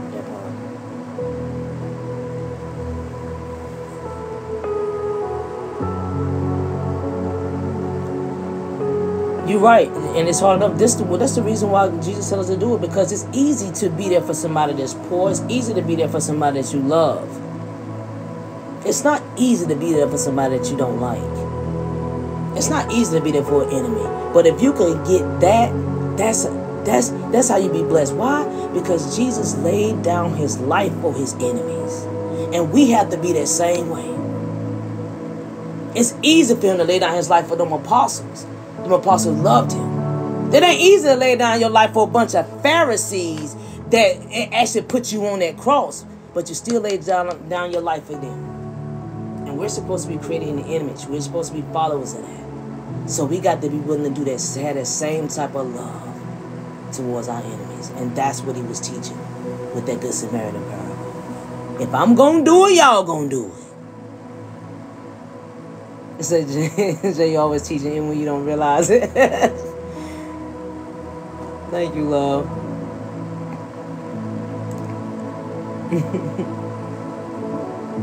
To God be the glory.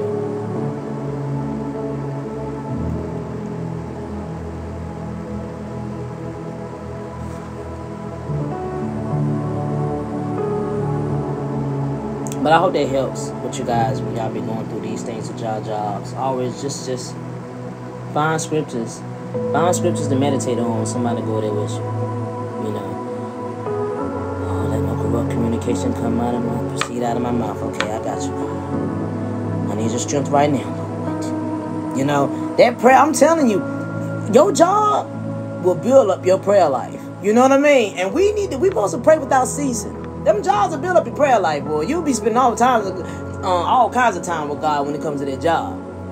And God gonna be loving it. Yeah, she called me today. My baby called me today. You know, I'm gonna do my thing for her, you know. Oh, here she go again. My baby calling me again. Okay, what she need? You know? Because he loves spending time with us. You said you came home and wrote a song. I wrote a song today too, Taja. Did the same thing. Say job and kids. What about your job and kids, Miriam? And my dog. I'm about to give him to Jesus. All that barking. What's out there?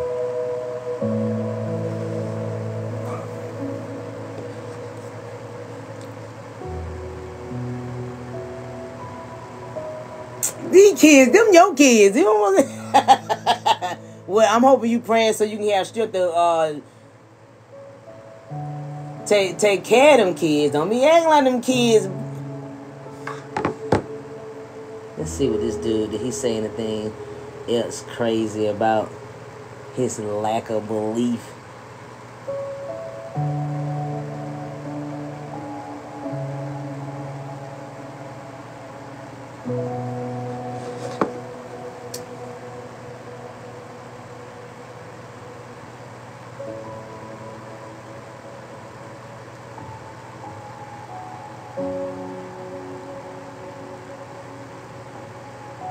Oh my God, he said that. How does my disbelief in God automatically mean I should know how the universe was created? The same way our belief in God is the reason why we know how it was created.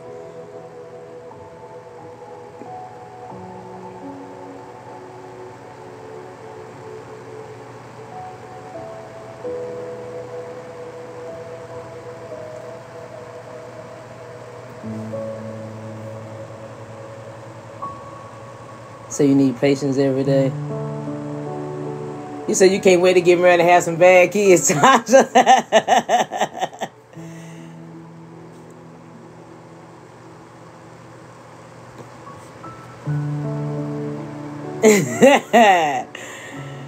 have no bad kids.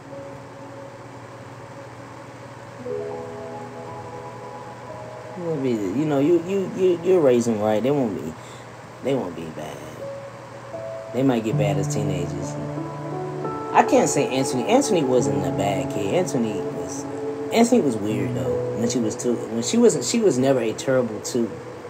No, we always had terrible 2-year-olds, but she was never a terrible 2-year-old. Like if I remember taking her to a wedding, and 2-year-olds antsy. It's y'all just like, get over and sit down. Sit. Don't you move. I took my 2-year-old to her grandma's wedding. Nene had on a cute little dress, and she just sat there with posture the whole wedding. She ain't moving nothing. She just sit there and watch the grandma get married at 2. Even I was like, oh, the child, she ain't telling me nothing. I was just like, and when the wedding was over, there was like a ton of grandparents came up to me and said, I'm sorry, how you get that little girl to sit through the whole wedding? They was watching her. They was looking because she didn't move. 2-year-old. She was not a terrible 2-year-old. And it was a whole lot of women. They was like, how you get her to sit there through the whole wedding? I said, I have no idea. I do not know. Because I was expecting her to miss. I'm peeping at her too. She better not make not one move. That was already in mind. Because they're 2. They're 2-year-old. They're terrible 2. That's their reputation. She ain't budge. I'm sitting at the corner of my eye like, she ain't even trying to get up, and she don't know him, no sooner. I'll take it. And I kept telling him, I don't know. She just sat there. She was such a good little girl and all this little stuff. Yeah, I'm curious on that too. I need to find out why she was chilling too, because it was expected for her to act up. And I didn't think anybody had noticed that. And then I realized, then it started making me pay more attention to her at 2. I was like, she really is not a terrible 2. She became a terrible teenager. That attitude started coming in, but that was the only issue, her attitude. But Anthony was a good kid. She was a good kid. But she threw me out with the wedding that day. And everything else she did at 2. I never had to say, get over it, get. I ain't have to say that. I don't remember ever having to say that to her. But she was wild. She got about 3 or 4 years old. She started being clumsy. She almost got me. She tried to get herself taken away from us with all that clumsiness she was doing. But other than that, she was a good kid. You said I had caps as a kid. I was. Charles said she would have tore that wedding up.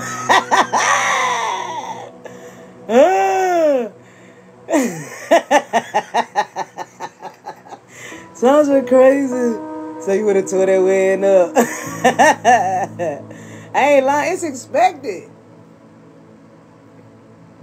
It's expected for them to be at age just always just being busy. Because they restless. I can't sit here. She sat there and sat with posture. That's probably what it was, Dorothy. She was being nosy. What is going on? So they stand in front of each other. This kid got on a little dress. There's a lot of little colors in here. It's kind of. That's probably what's going on in her mind. This is a little odd setting, Okay, I'm just gonna check this out and see how things be. That's probably what's going on through her mind. Well, she probably learned from her brother because he was autistic and he won't finna sit there.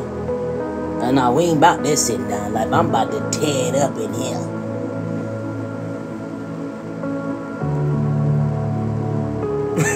Still tripping out Charles Thomas. She would have tore that wig up.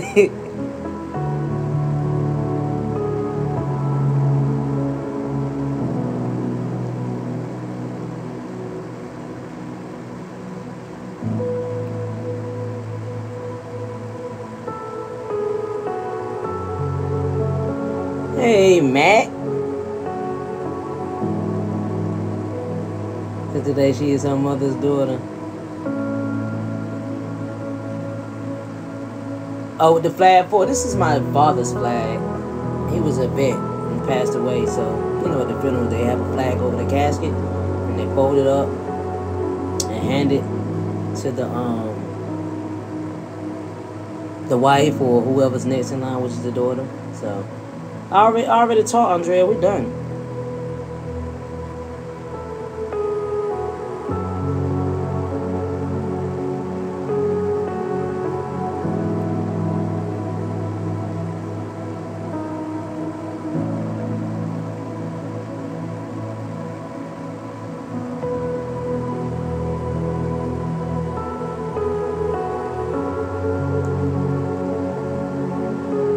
Oh, did you?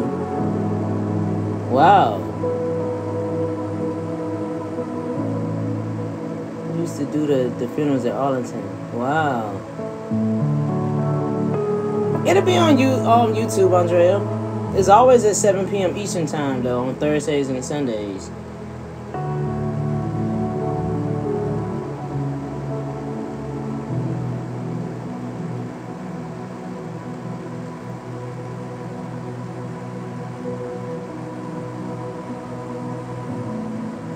Oh, you a Navy vet? Wow, Jesus, 5 to 7 people a day.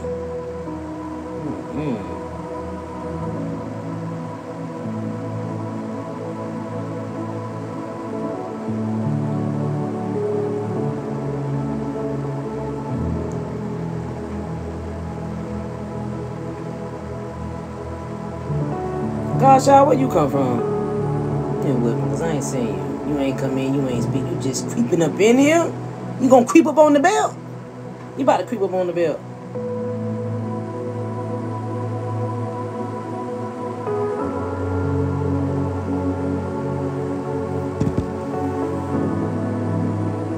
"12 years, Navy man."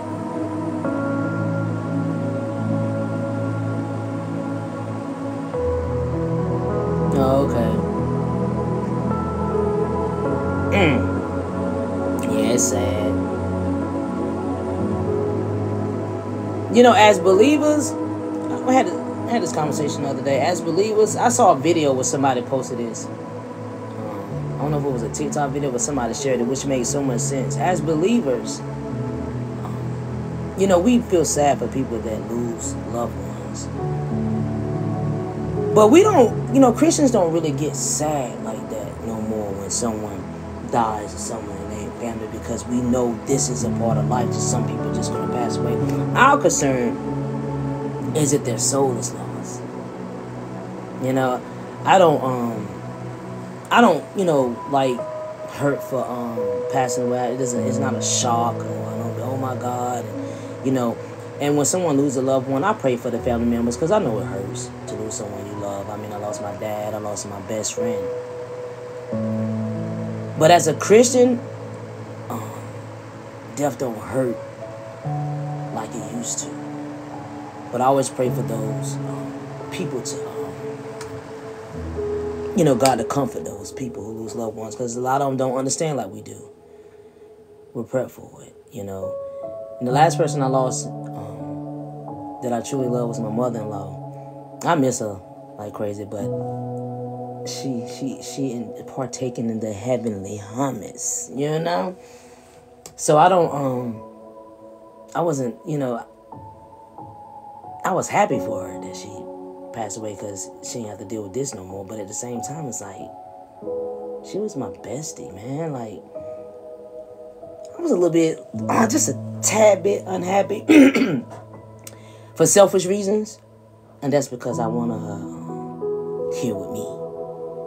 You know, we had a nice little relationship. We had this little thing where we go out to eat, twice a month, just me and her, We have our family time, but a lot of times it was just me and her.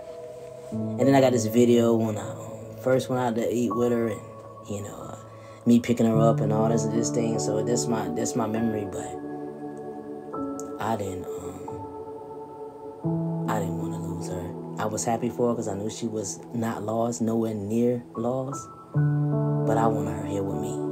I was like, oh, God, you could have gave me some more time with her. That was my baby. My mother-in-law was, I loved her so much.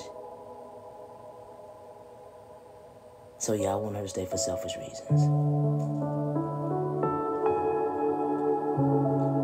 She was my hanging buddy, and I ain't got nobody. And a lot of people don't get along with their mother-in-laws, but mine was the bomb.com. And she met me when I was in the world with her son, and then she got a chance to witness me coming to salvation, me and her son.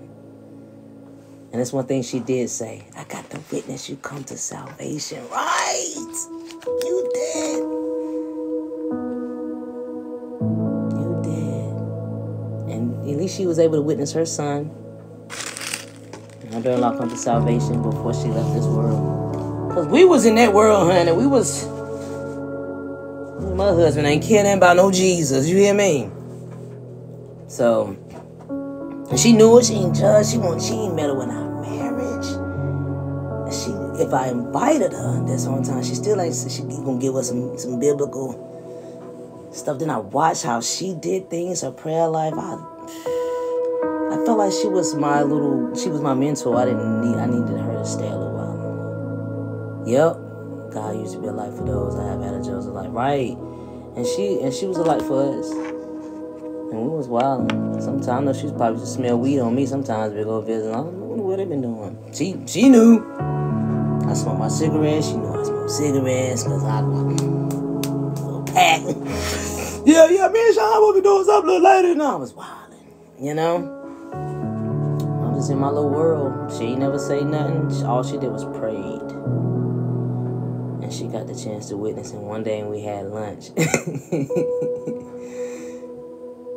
One day when we had lunch, she brought that up. I got to witness y'all come to salvation. I said, we sure did. And she saw how rooted I was. Because she started rooting in the word coming out of me. She was so impressed. Like, I got rooted, boy. I was like, you think I'm playing with God? Say, why you so funny? Yeah, it was amazing.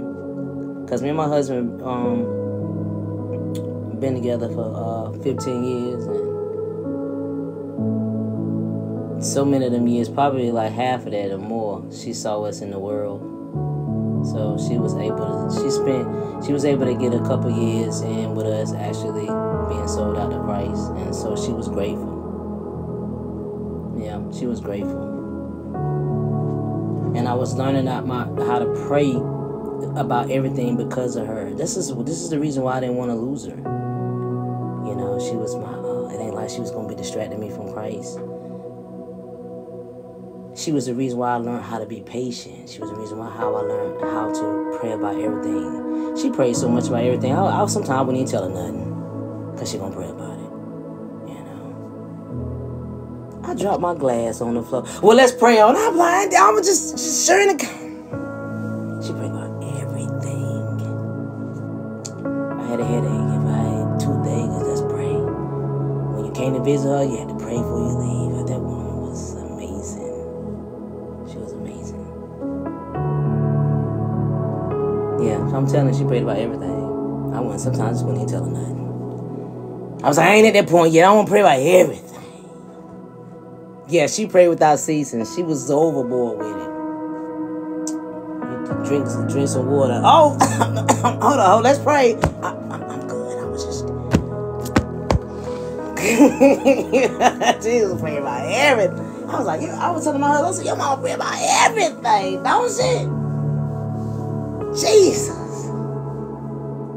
Prayers help. She helped me build a prayer line. That's probably why she did it. So God can say, this is how you need to be praying. You need to pray to me like this.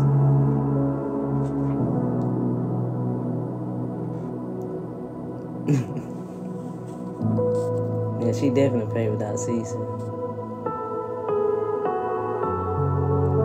Right, so that'd be a great sitcom character.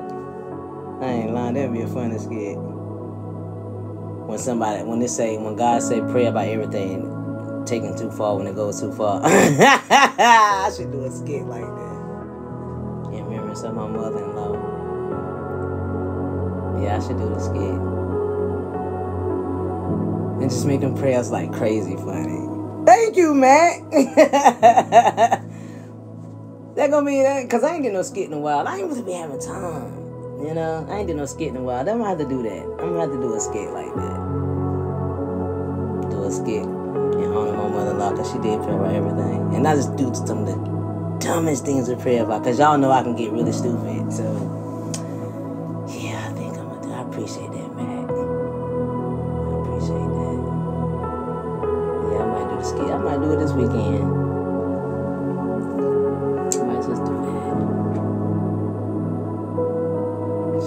Crazy prayers too. Yeah, I might do that, y'all. I might do that this weekend. Have a skit. Don't hold me to it. I'm gonna do the skit, but I don't know. I don't know when it's gonna be put up, but I'm gonna put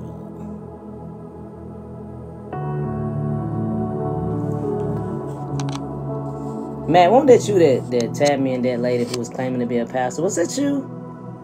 Yeah, that was you. Tagged me in that lady video that said she was a pastor and she had blonde braids and was that an Eddie Murphy Golden Child hat she had on or something? And she was talking to someone. She was just talking. She was going back and forth with you. Yeah, so about the Holy Spirit, and she didn't mention the Holy Spirit. Good. Yeah, I'm glad you deleted it too. I wouldn't have wasted my time with that young lady. A lot of times when you're out of the will of God, you're not going to include the Holy Spirit. You know? We always quick to say that the Holy Spirit is doing this and the Holy Spirit is doing that and leading us and leading us. Why would the Holy Spirit lead you not to follow God's will? You know, I was going to do a quick nugget yesterday and just say this one thing. When God called me to teach the gospel, when he first came to me and said that I'm going to call you to teach, and when I first seen him come to me in a dream, I automatically thought he was telling me to be a pastor, right? So I was ready to be a pastor. But he didn't let me go there. He made sure I knew I didn't call you to be a pastor. I called you to teach.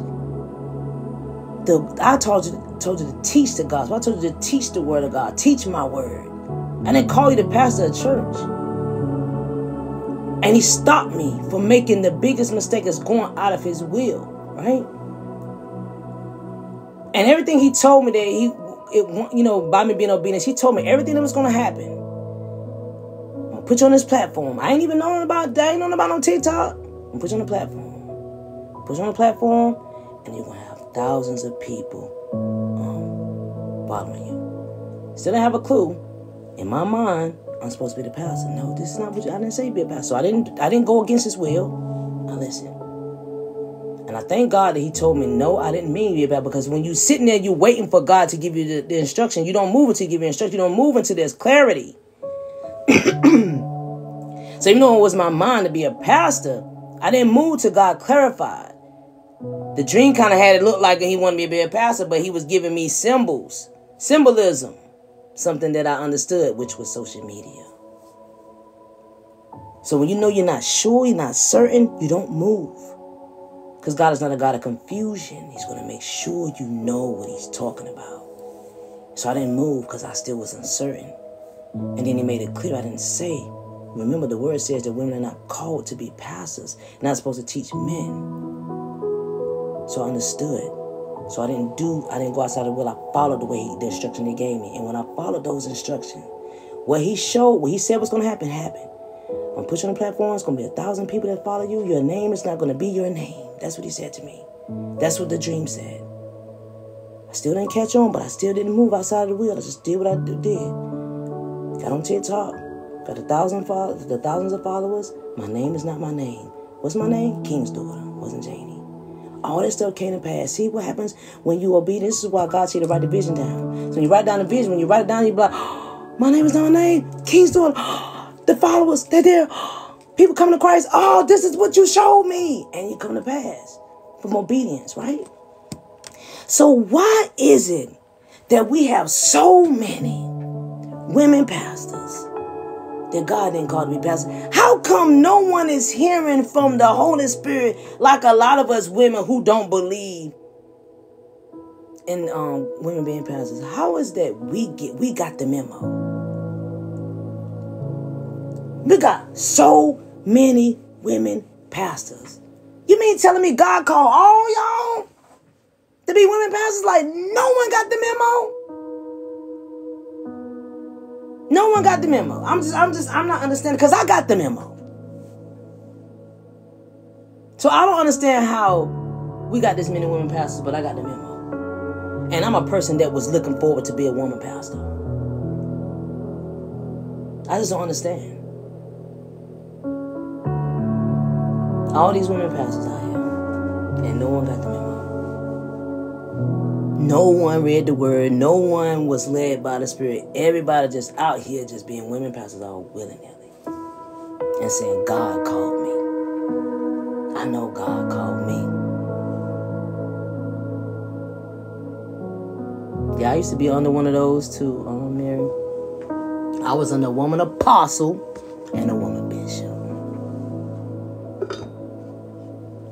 And God let me be right under their teaching just so I can get to a point where I can call them out.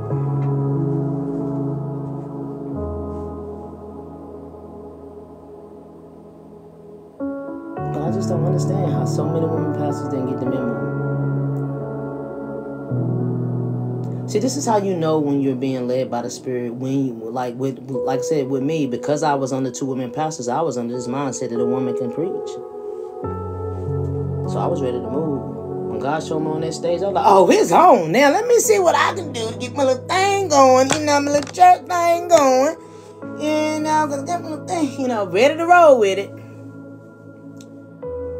And then God said, whoa, slow down, little red Corvette. I ain't say nothing about you being no pastor. So I slowed down.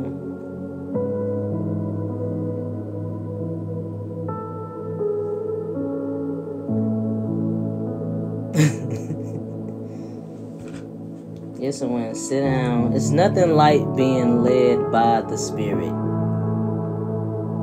Because the Spirit is not going to lead you down the wrong path. Just be led by the Spirit. Don't move under uncertainty.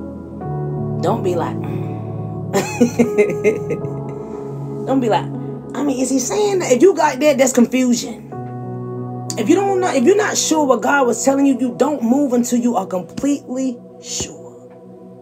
I think God, see, it's a sign saying, see, the way the sign will know God don't move in signs, he's going to tell you flat out. Ain't no signs. No, because you seen a cat run across the street, don't mean it's a sign. God going to tell you straight up. Ain't that what he always done? That's what he always done in the Bible. He's always been straight up and just tell you.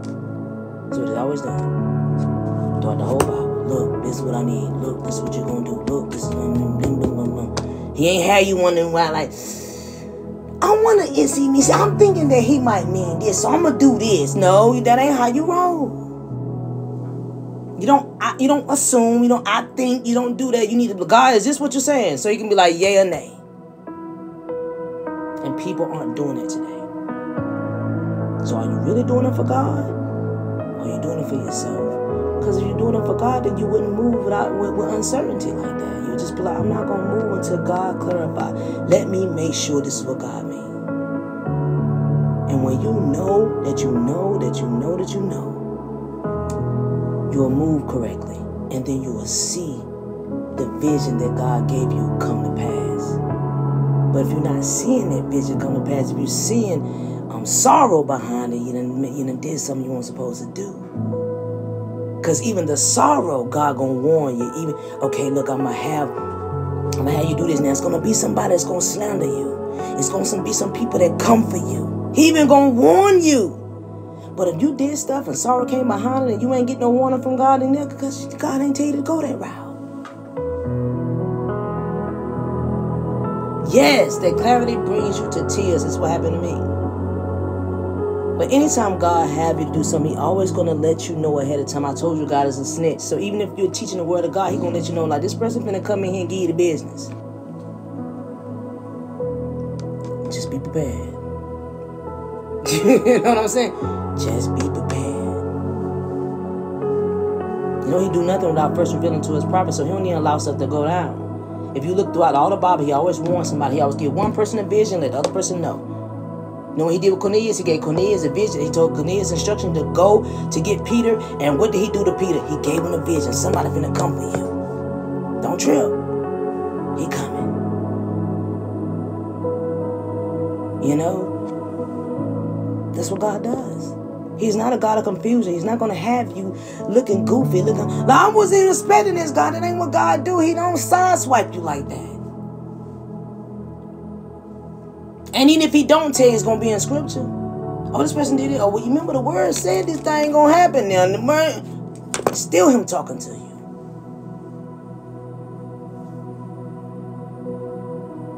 Man, I love the way you said that. Said God runs His kingdom like the military, very organized. And His yes is yes, His no is no. You better. That's why I love Matt. Because he is dead on. You got that right, Ron. He is coming soon. We definitely got to keep it going. He is the commanding officer. That's right. Yes, He does. Yes, He is. And He's so amazing. When all of it comes to pass, when you see how He lays stuff out, and when you see it manifest and show itself, you be like, oh, God, that's amazing. Okay, God, I get you the man. Okay. Then it makes you want to submit to Him even more because you see what He's showing you. You know, because when He showed me that about me teaching and had those people, and how it's going now, that the Bible said that people that love God, people have come to Christ, people who have opened their Bibles in 20 years have come to me. I haven't opened my Bible in 20 years since you started teaching. This blesses my soul for one, and I know it blesses God because it's my obedience because our job is to lead people to Christ. When you're not in the will of God, then you're missing out on the people that He has assigned you to. He assigned me to y'all. This is why y'all are here. So what if I'd have been disobedient, trying to run with the little church, all out of the will of God, and I'd have missed out on the people that He had assigned to me, which is y'all.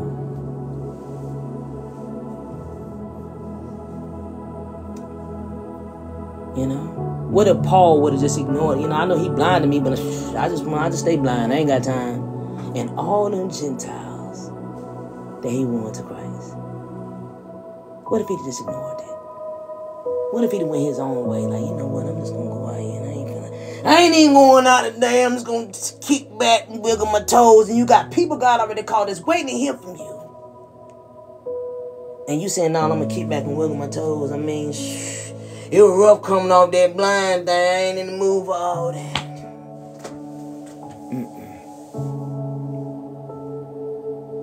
When God said, go, go. You know, them will get blessed. You know, them will get blessed. And your blessing is winning someone to Christ.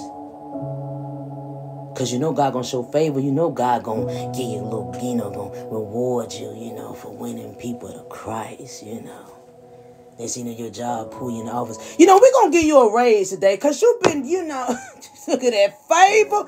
Oh, thank you, Jesus, That favor.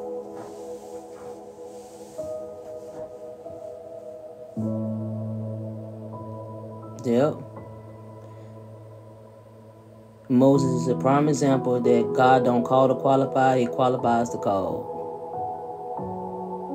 Moses stuttered, and the disciples were not the brightest things. The disciples was uneducated, unsophisticated, so they probably was a little ghetto. If they was unsophisticated and uneducated, you already know we working with them. They probably was just as ratchet. Them apostles were ratchet. And that's who Jesus chose. the 12 ratchet individuals. And turn them into some well-sophisticated, educated individuals. I don't know, Matt, because even when you come into them as new recruits, you got them disciples was ratchet. I mean, look at Peter. He read a call for ill, and he didn't pay attention to what Jesus said, and he was ratchet. Ain't listening to nothing Jesus said to him. Look, they're going to kill him. I don't care. We in it to win it round here. You what? We look out for our. They were hood. They were hood. Now, we look out for our own. That's their, hey, Jesus, that's my peoples. Look, cut the ear off. Like, back up. Now, go on with it. Like, dude, didn't you just hear me tell you they was coming for me? I'm doing this for you. Why is you cutting off ears? You ain't listening. Hood.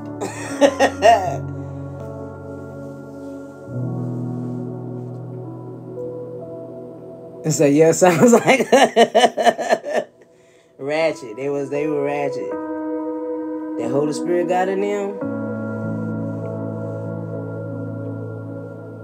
This is why God chooses people like us, because it's not an individual. God knew we was a bunch of uneducated, ignorant individuals. He knew we wouldn't want the brightest things compared to Him.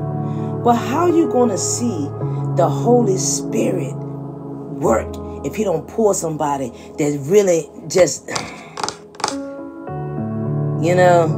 with Moses with the stuttering, disciples with that mindset? So you pick those people. Why? Because it's the only way you can see the Holy Spirit at work.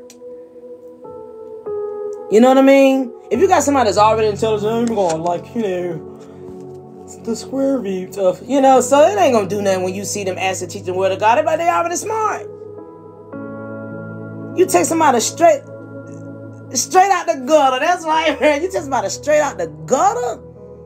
Don't know nothing. Don't have the time know how to read correctly. Ain't really reading, ain't really hitting on nothing. You take them. Why? Because that's how you see the Holy Spirit do a 360 in someone's life. That's how the Holy Spirit, that's like, oh yeah, the Holy Spirit definitely, definitely. Well, the Holy Spirit definitely, that chick was about the dumb as because I know her being about the dumb. And she up here, you know what I mean? That's why God choosing people. I'm gonna let y'all know how far this Holy Spirit is. Watch me take these disciples and flip them. The Holy Spirit up in Stephen. Stephen ate them Pharisees, them scribes, and all them in their council, ate them up with his little unsophisticated, uneducated self. Yep, make something out of nothing. And it's so you could see the power of the Holy Spirit. All of y'all, all of us got some type of past that have people thinking like, yeah, you ain't really saved. And that Holy Spirit to give you that 360, and it can't nothing nobody can do but get silent. Cause I was ratchet, hood, attitudinal, disrespectful, and really, I ain't about that reading life. I wasn't really about that reading thing. You know what I mean? Reading, I ain't got time to study. Come with me with all this reading. I wasn't really about that. I wasn't the type of person to sit there and read books. I ain't had that kind of patience. I don't even like to read long text messages. I'm still like that today. Don't send me a long text message. You better send me a memo. I ain't got the patience. It's the only thing I got patience for. And this is why God called me to teach. Because I ain't got no other choice but to read. You know what I mean? Because I ain't about this reading stuff. I ain't got no time to do all this stuff. Go on all that.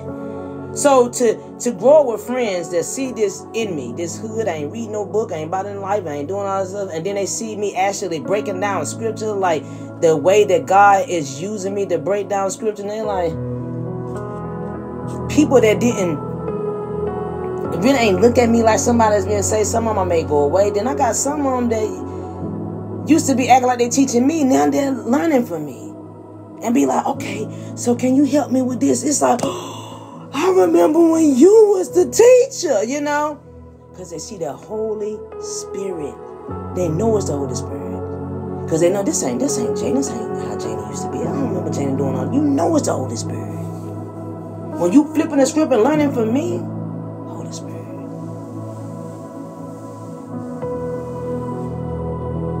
Holy Spirit. That's the way, that's how you know the Holy Spirit is in effect. Because you can't contribute to nothing but to the Holy Spirit. That's a big 360 change in you. Oh, that's Holy Spirit, yeah. That's how you see the Holy Spirit work. And when you see the Holy Spirit working somebody on that level, then you want to get you some of that Holy Spirit. Like, you know what? Let me get on some of that Jesus. Because that Jesus got you flipping like that. It got you like this. It got your mindset like this. You sound so educated now.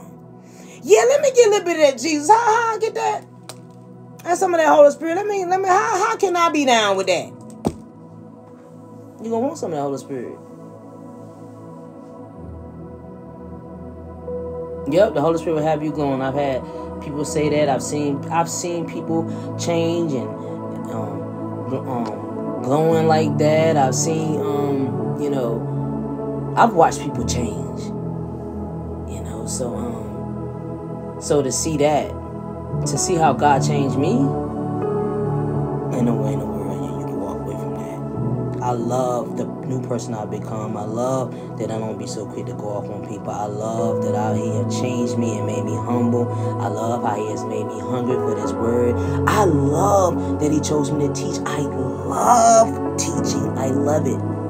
I wish I could just do it full time and not even have to worry about it. I wish I could. I love it.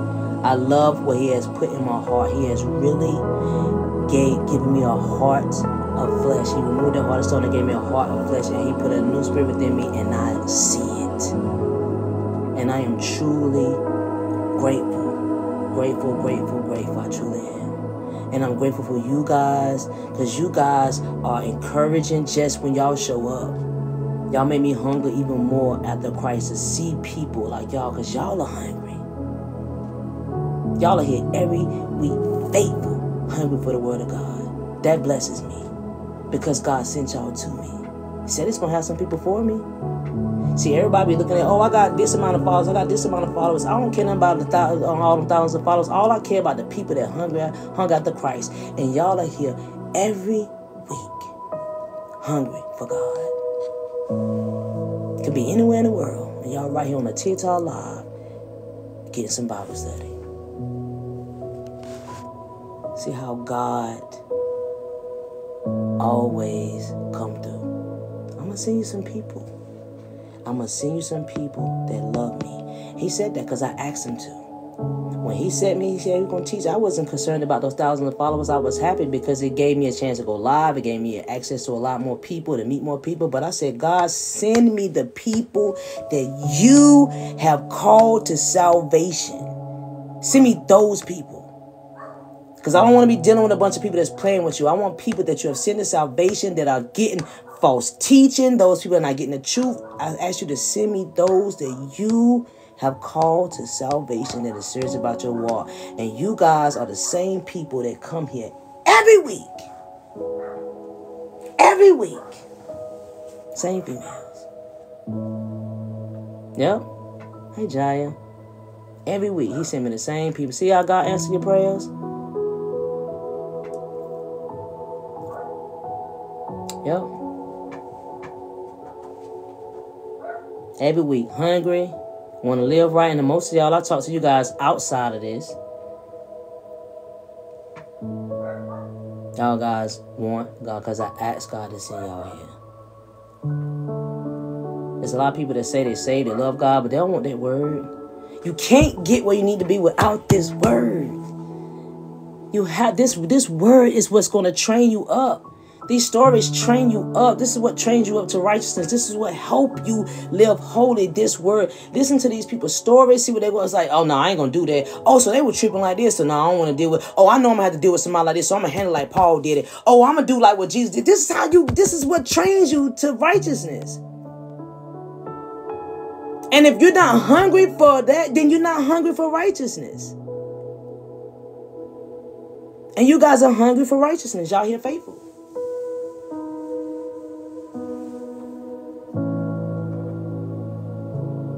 Yeah, you work with unbelievers all day. Oh, I know. That's one of the reasons why I came out of that's why I'm just, glad I'm just a private duty nurse. I do miss working in the clinics, though. But you have to deal with so many people that's not saved. That I'm telling you, working with a bunch of unsaved individuals will test your gangster. You hear me? But now I think if I was to go back into a clinic setting, I'd be fine. I'm not a baby in Christ anymore. People can't get under my skin. You say, yo. Yeah, it will. It test your gangster. But when you grow, none of them things, them people won't affect you at all. They come to you the next time and be like, B, girl, you know what? I'm going to pray for you. Because you calling me this and I'm not even getting hostile with you. That I'm going to tell you something. That silent, that being, if arguing with somebody, going back and forth with somebody, and you coming like that, oh, that's going to tick them off even more. So I'm going to pray for you because I wasn't even trying to get you to this point. If I offended you somehow, I apologize. They're going to be like, it's all good, though, because, I'm just saying, I know, I wasn't trying to argue with you. I was just trying to play. Okay, that's what they mean by the love covers a multitude of sin. You come like that. That right there, instead of you reacting to somebody calling you this and calling you that, when you react like that, that's going to calm them down. And then they're going to be like, you know what? You ain't even have to, they're going to change their whole attitude. Because if you give them the same attitude, this is going to be you done gave the devil his way. Come on, Satan, come on in. Take a seat. That's what you just did. But when you come with that godly way, when they come in with a soft answer. They coming at you ugly, but you come with soft, and then you apologetic. I wasn't trying to offend you. I didn't want, even though that's pushing your pride aside. That's teaching you to get rid of that pride, because that was hard for me. Like, I ain't finna humble myself for you. You done call me that you about to get the business.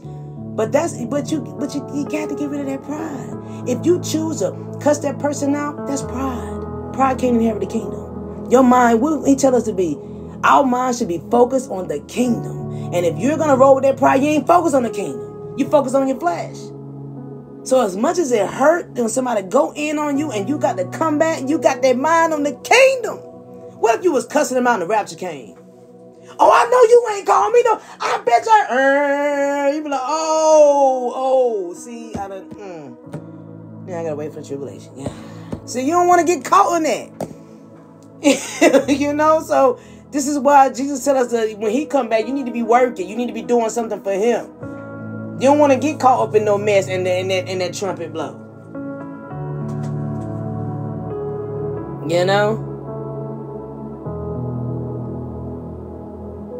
See, I ain't got time for them celebrities.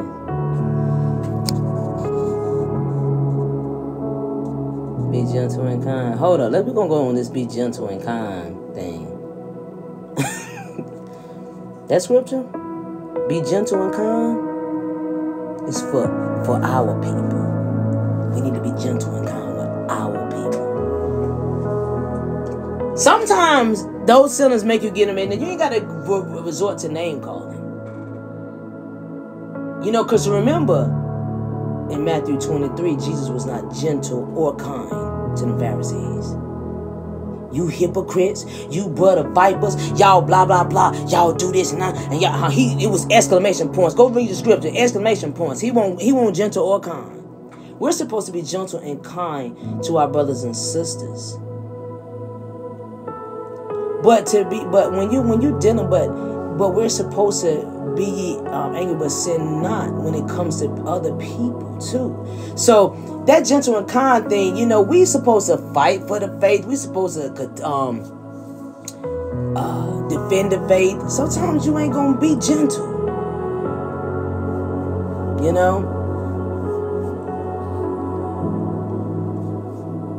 Sometimes you ain't gonna be gentle. As long as you don't go to call, as long as you don't be like, see, you little dumb, ignorant butt. You don't see, that's when you done went out of the will of God. Because now you done went into the scripture and let no corrupt communication come out of your mouth.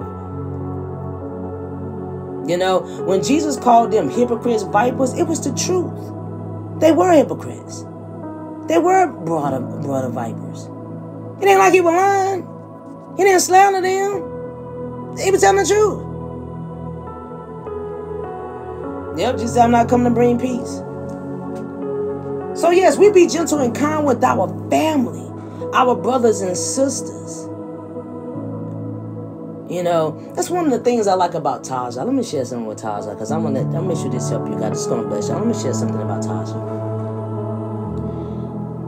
Taja will be one of these type of. This one of the things I love about her, because she's a baby in Christ.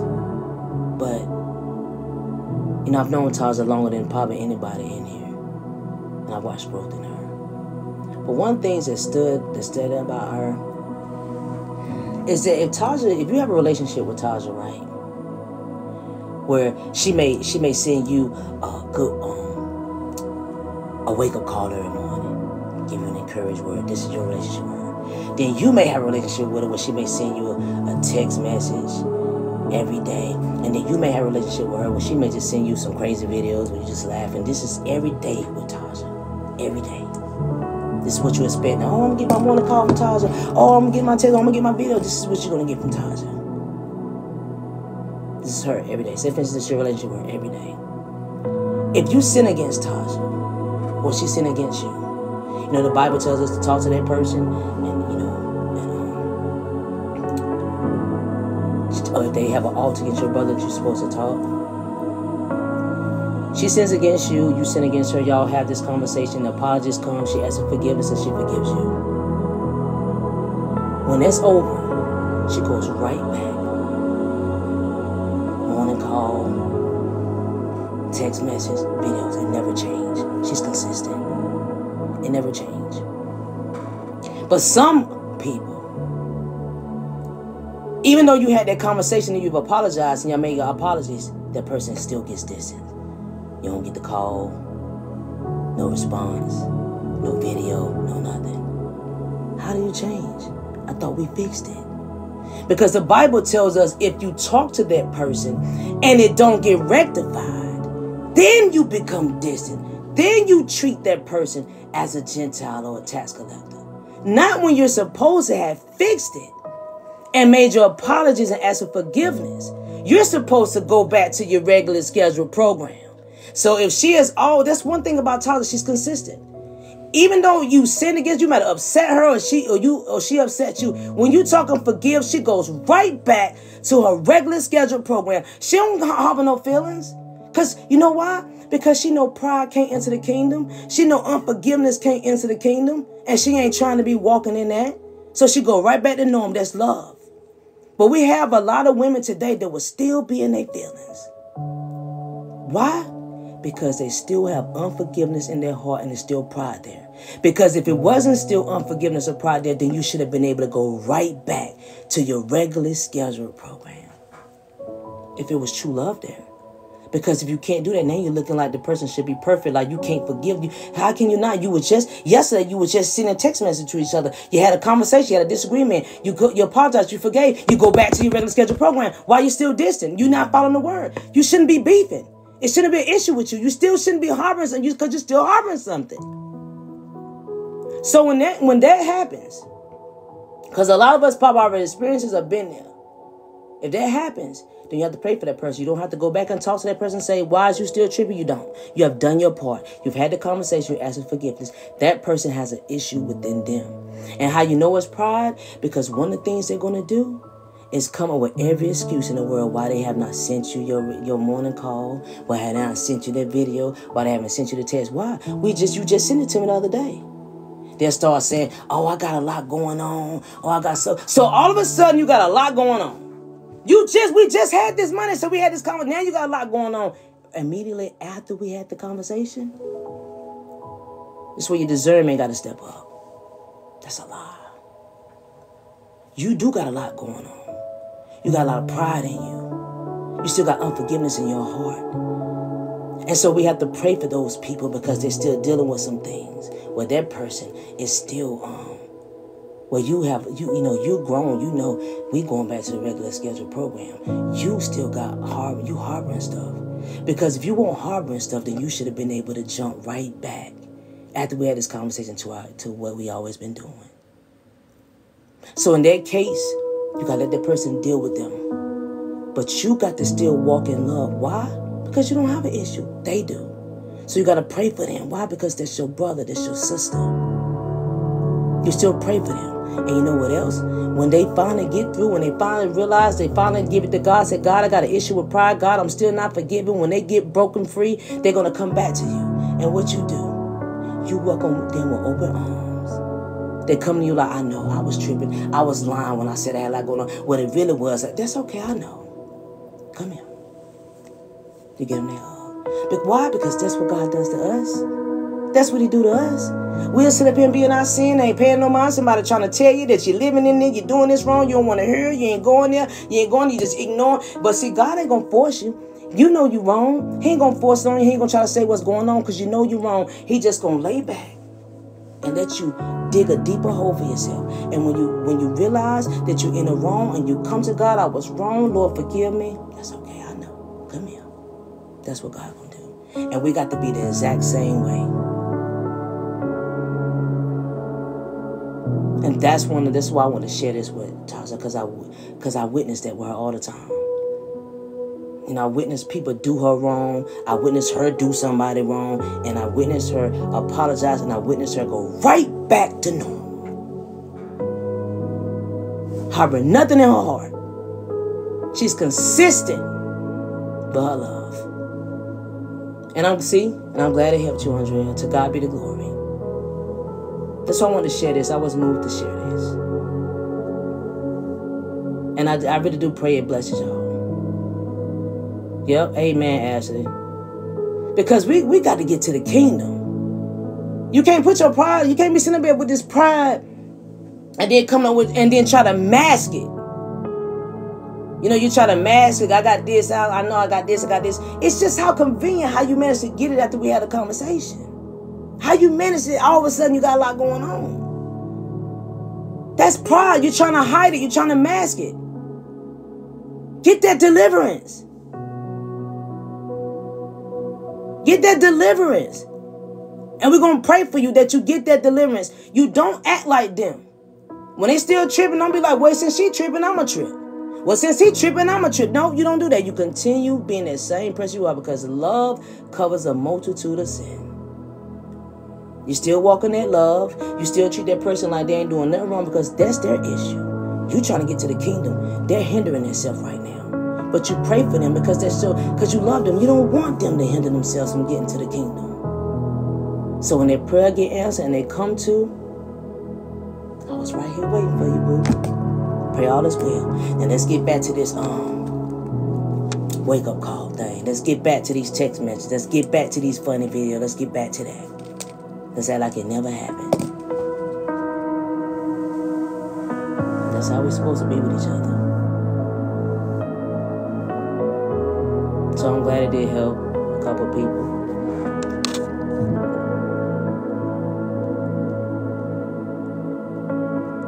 We got to do better about it. We got to do better with each other, y'all. We're supposed to sharpen each other. We need each other to survive. And we got too much beefing. We got too much attitude. We got two people that are not really rooted. We let people get under our skin. We got to do better. We got to grow. And if you know you're weak in these areas, go give it to God. God is not going to let you ponder in sin. The reason why people are pondering in their sin is because they don't give it to God. They don't trust God. They think God's deliverance is limited. You know? They don't trust God. Oh, I don't think God will help me in this area, so I'm just going to deal with it. Give it to God. That's your way of showing that your mind is on the kingdom. You don't want God. You don't want nothing that ain't of God in your life. You don't want no behavior that's not of God. You don't want none of that. And if you're serious about it, give it to God. Trust me, I'm somebody who knows what it's like to give something to God. Lay all that. God don't care. Ain't nothing too big for God. You lay everything to God. Look, God, I don't like this about myself. Give it to God. I got you.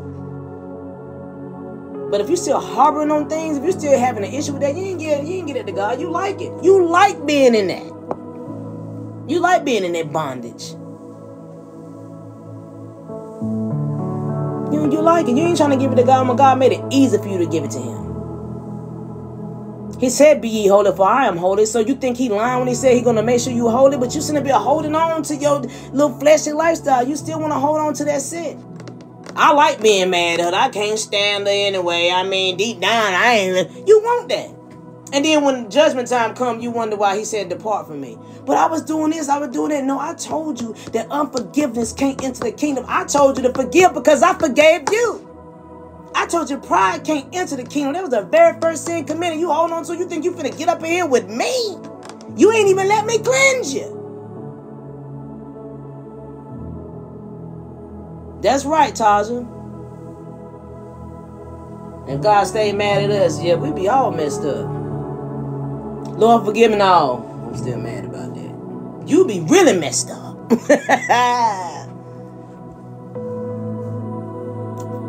You'll be really messed up.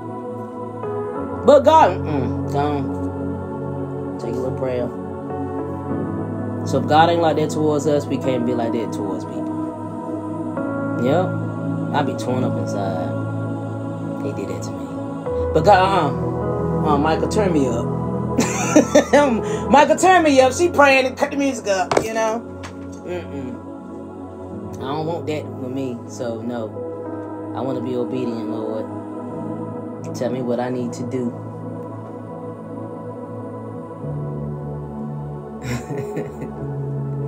Bet y'all forgot when I used to say that. Michael, turn me up. Yeah.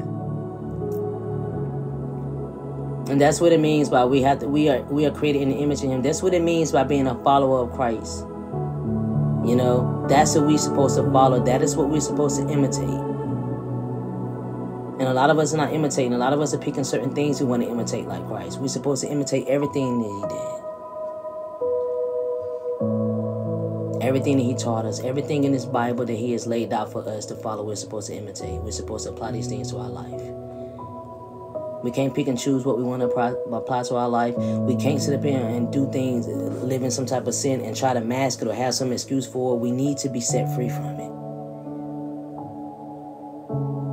Be ye holy, for I am holy. Always remember that. If you know what you're doing is not holy, then you're not being holy because he is holy. So let this be a lesson for you guys on tonight. Strive to be holy. And the only way that you can be ye holy is by allowing God to cleanse you.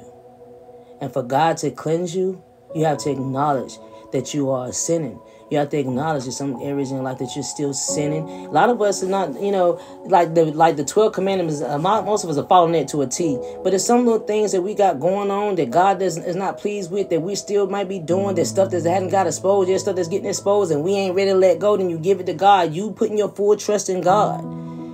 You give it to him. Yes, God to cleanse me. This don't look right, God. I know you don't like this. I know you said in your word that you don't like this. I saw in the story of so-and-so how you reacted when they did this. I still got this in me, Lord. I need you to cleanse. You think he ain't going to do that? God loves that. Because he told us to trust in him with all of our heart. Love him with all of our heart. And you're dependent solely on him to change you. You're not depending on yourself. Oh, I got to change. Oh, I'm going to try to work on my attitude. No, you didn't try that. You said, God, I got an issue with my attitude. God, I got an issue with this, and I need you. And if it's something he don't agree with, he's going to fix it. One, because you gave it to him. You obeyed the word by putting your full trust in him. And he gave you a promise that he would cleanse you of all unrighteousness when you confess the sins to him. So he ain't going to break a promise. You ain't never seen God break a promise. But a lot of us ain't going to God about that. A lot of us is like holding on to it. Pride.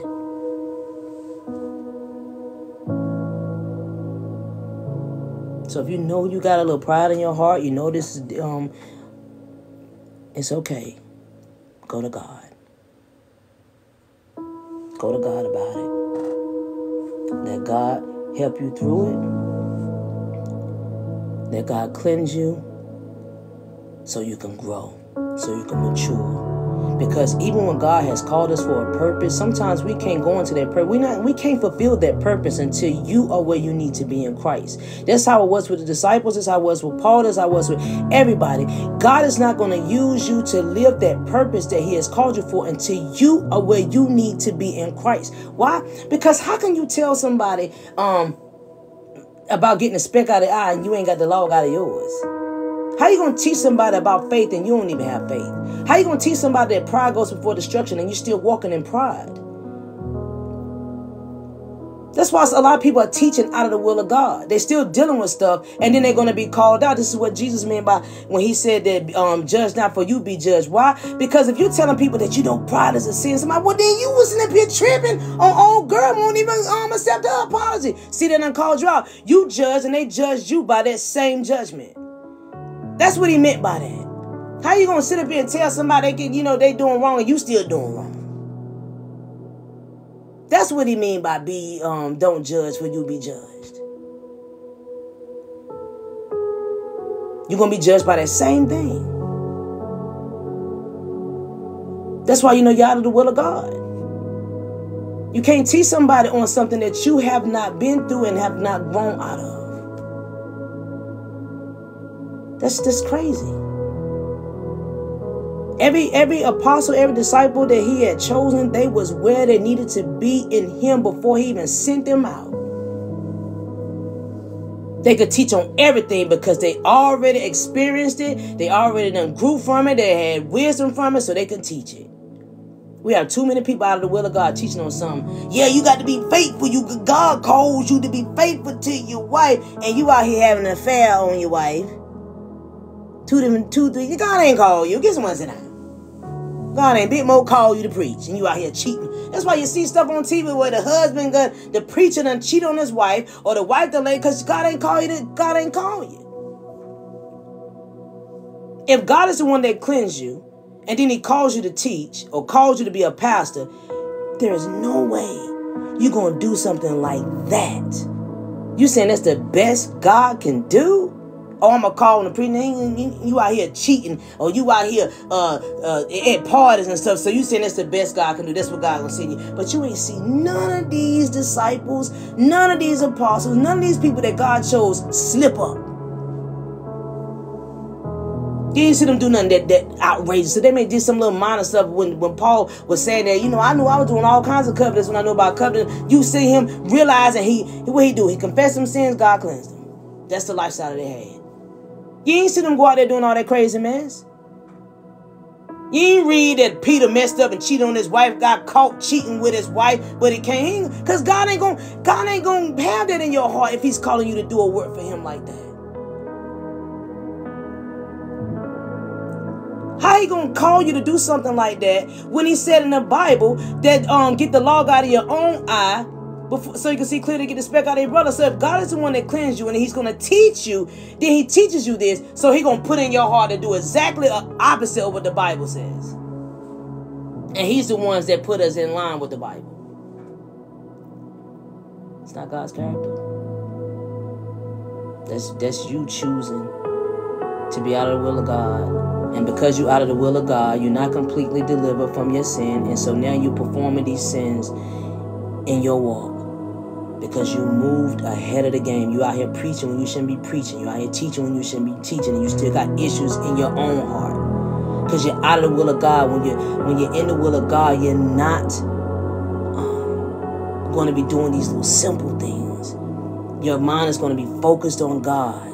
Your mind is going to be focused on doing what needs to be done. Why? Because God put it there. Remember? He took away your heart of stone and gave you a heart of flesh and put a new spirit within you. His spirit don't go out here doing this crazy stuff. And if you didn't see it in the Bible with the people that he chose, why are you doing it? Why are you doing it? Because most likely you moving out of the will of God. And it's not to say that if God calls you to teach or God calls you to be a pastor, if some of these pastors God probably did call, but they out of the will of God. They didn't wait until God fully cleansed them of all of their issues. They went ahead of the game and started preaching. Or they went ahead of the game and started teaching because they done got hungry. They know some of this word. They know a lot of this word. But you still got issues. And you know what's going to end up happening? You're going to get caught up in that issue. And it's going to expose you. Because the only way you're going to be cleansed if your sin is exposed. This is going to end up happening. And you're going to get what you deserved. That's what happened to me. Moving out of the will of God, I'm teaching something I shouldn't be teaching. I still had little issues that I had issues with me. I'm out here trying to teach a word. I got exposed. Got somewhere to sit down. Okay, God, let's start this thing over. Yeah, get somewhere to sit down and be my student. And do what I asked you to do first. What I asked you to do the first time that you wanted when I didn't, move out of the game.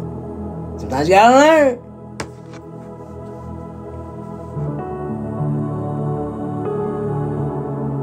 Hey, William, thank you.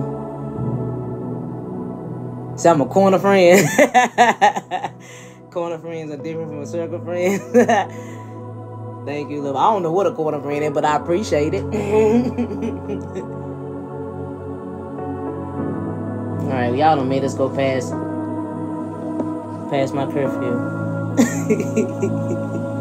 I done made y'all go past y'all curfew. Mary's still here. You got people, Mary got them babies. But Brandon, what I'm do with you? Mary, okay, Mary's still there. She got them babies. Taj, you still here? Taj should be off work by now. Say we need amen. Amen. To God be the glory. See, they go Taj will agree to, but my baby probably asleep. It's 9:42. We probably went all past her. I don't know. She could be woke because been sleeping all day. I doubt it. If she pop up in here, I'm gonna look and see if it's raining because that little girl goes to bed. She ain't got time to be playing with people. Yeah, Neat be going to bed, and she ain't been feeling 100%. So. Yeah, she didn't respond.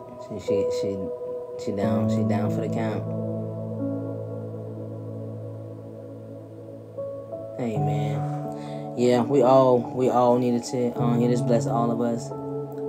And I really do pray that you guys take what I said in heed. Seek first the kingdom. I'm talking about sleepover. Seek first the kingdom.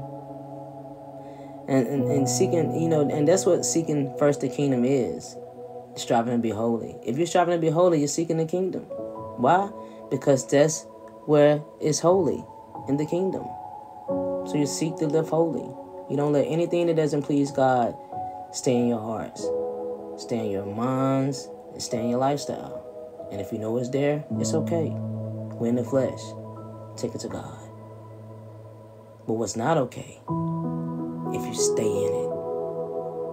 Because it ain't God that's keeping you in it. It's you choosing to be in it because he opened the door for you to lay it on the altar. Take advantage. Take advantage of it. Get cleansed. Take advantage of God. I know I would be. You gotta take advantage of him. I mean, he said he gonna do it, so I'm gonna give it to him.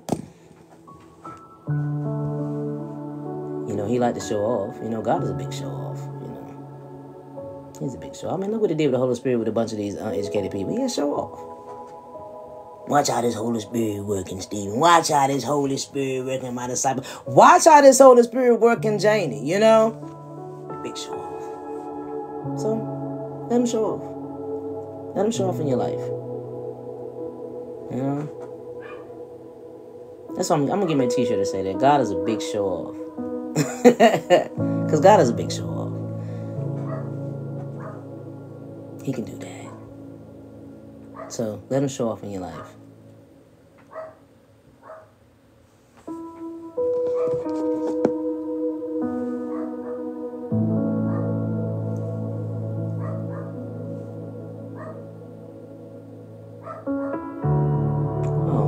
I give up on this guy. Alright, I try. That dude wants to believe. He probably see something out there. Because he downstairs. He's downstairs, so... He probably in the window.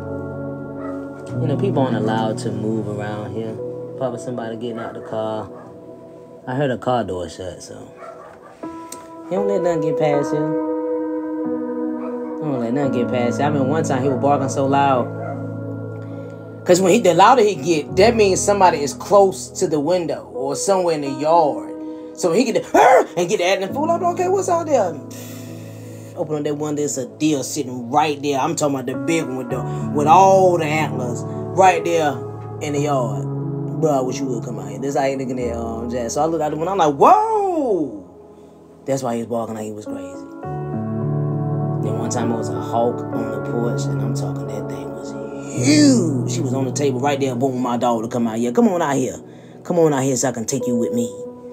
And my daughter pulled up on that hawk. She sent us a video of it. I was like, oh no, see, that hawk can have the house, you know. Get him the deed, because we ain't dealing with hawks. You know, he was sitting right on our porch on our little table, looking right at the window for my dog. My dog barking at him, and he looking like, yeah, come on out here. Come on. Daughter pulled up. She said, Mom, what kind of bird is that? We know, I ain't know what it was. I was like, is it an eagle? No, that ain't no eagle. That thing was huge.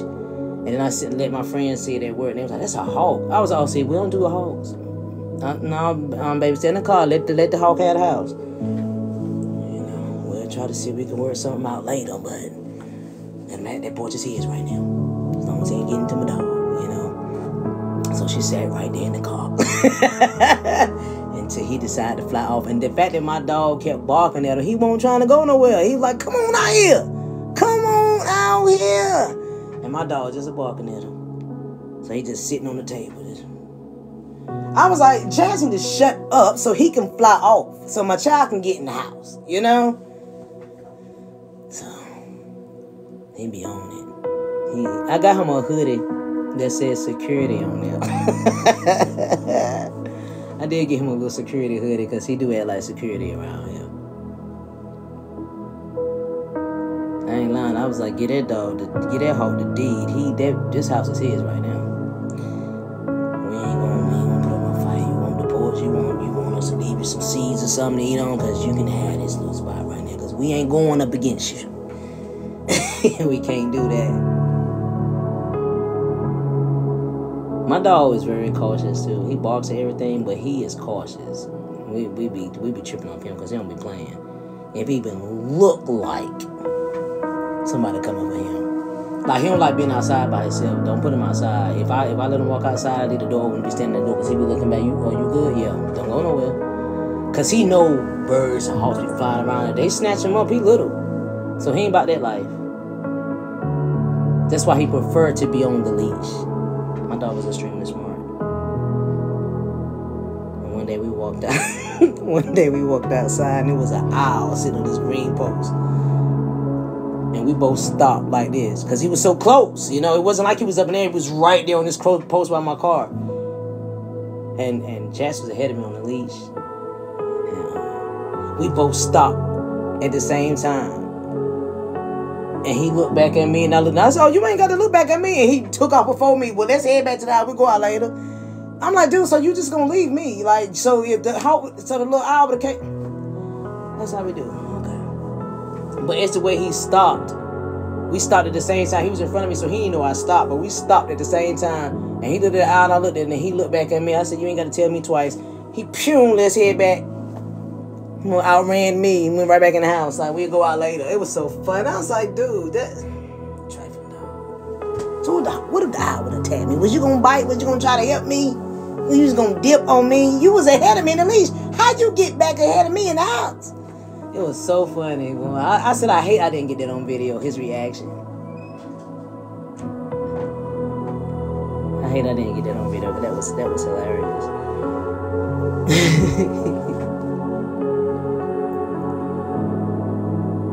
Alright. So let's pray this out. I'm gonna go ahead on and pray this out since it's late.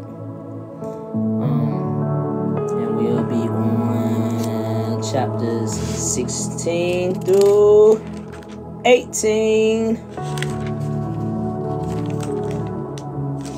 Yeah, 16 through 18. So Yeah, y'all got to study this time because most likely it's going to probably be a test. It's going to be a test on Sunday.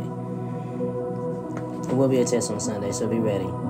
So, if you got to go back and look at the older videos, the old Bible studies on there dealing with Acts, go ahead, but it will be a test on Sunday. Okay, y'all be ready? See, I ain't doing no pop quiz. I'm letting you know ahead of time since we are halfway through. We can do the test. I wish I'd have said something earlier because some people probably already gone, but they supposed to study anyway, so they'll know it's a test. All right, you guys, let's pray out.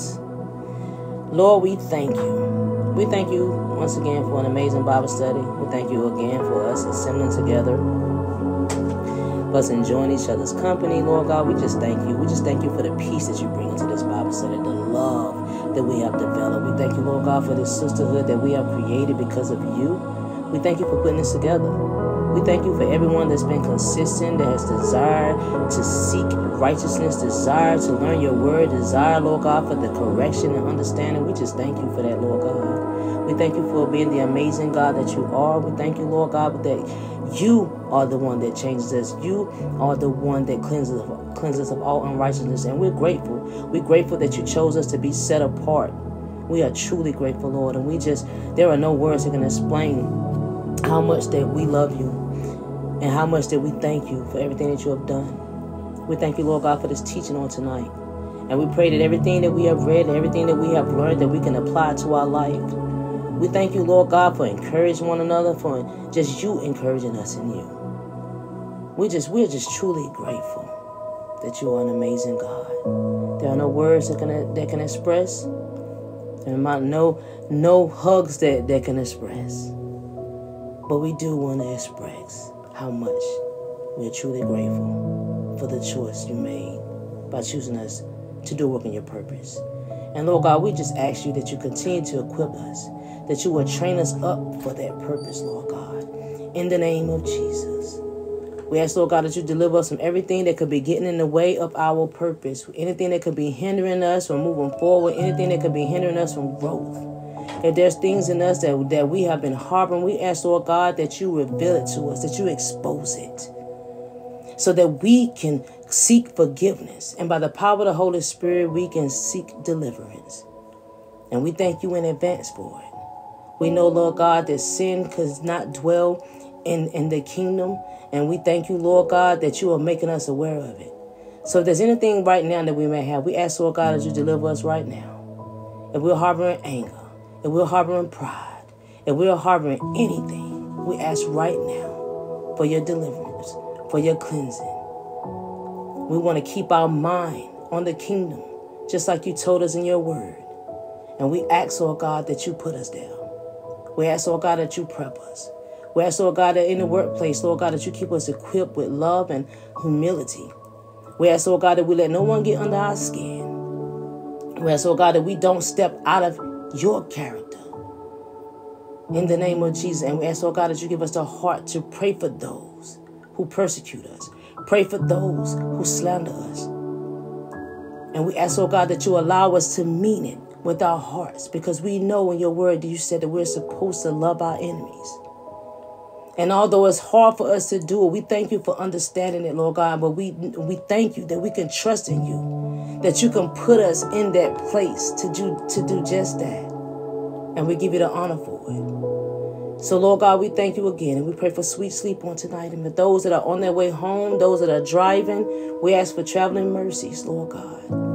We ask you to block any plans of the enemy to try to kill, steal, or destroy us, because we know that he don't like the people that we're becoming. And we thank you for your protection. And we give you all the honor and the glory. In Jesus' name we pray. Amen. All right, everyone. Amen. All right, my beautiful women.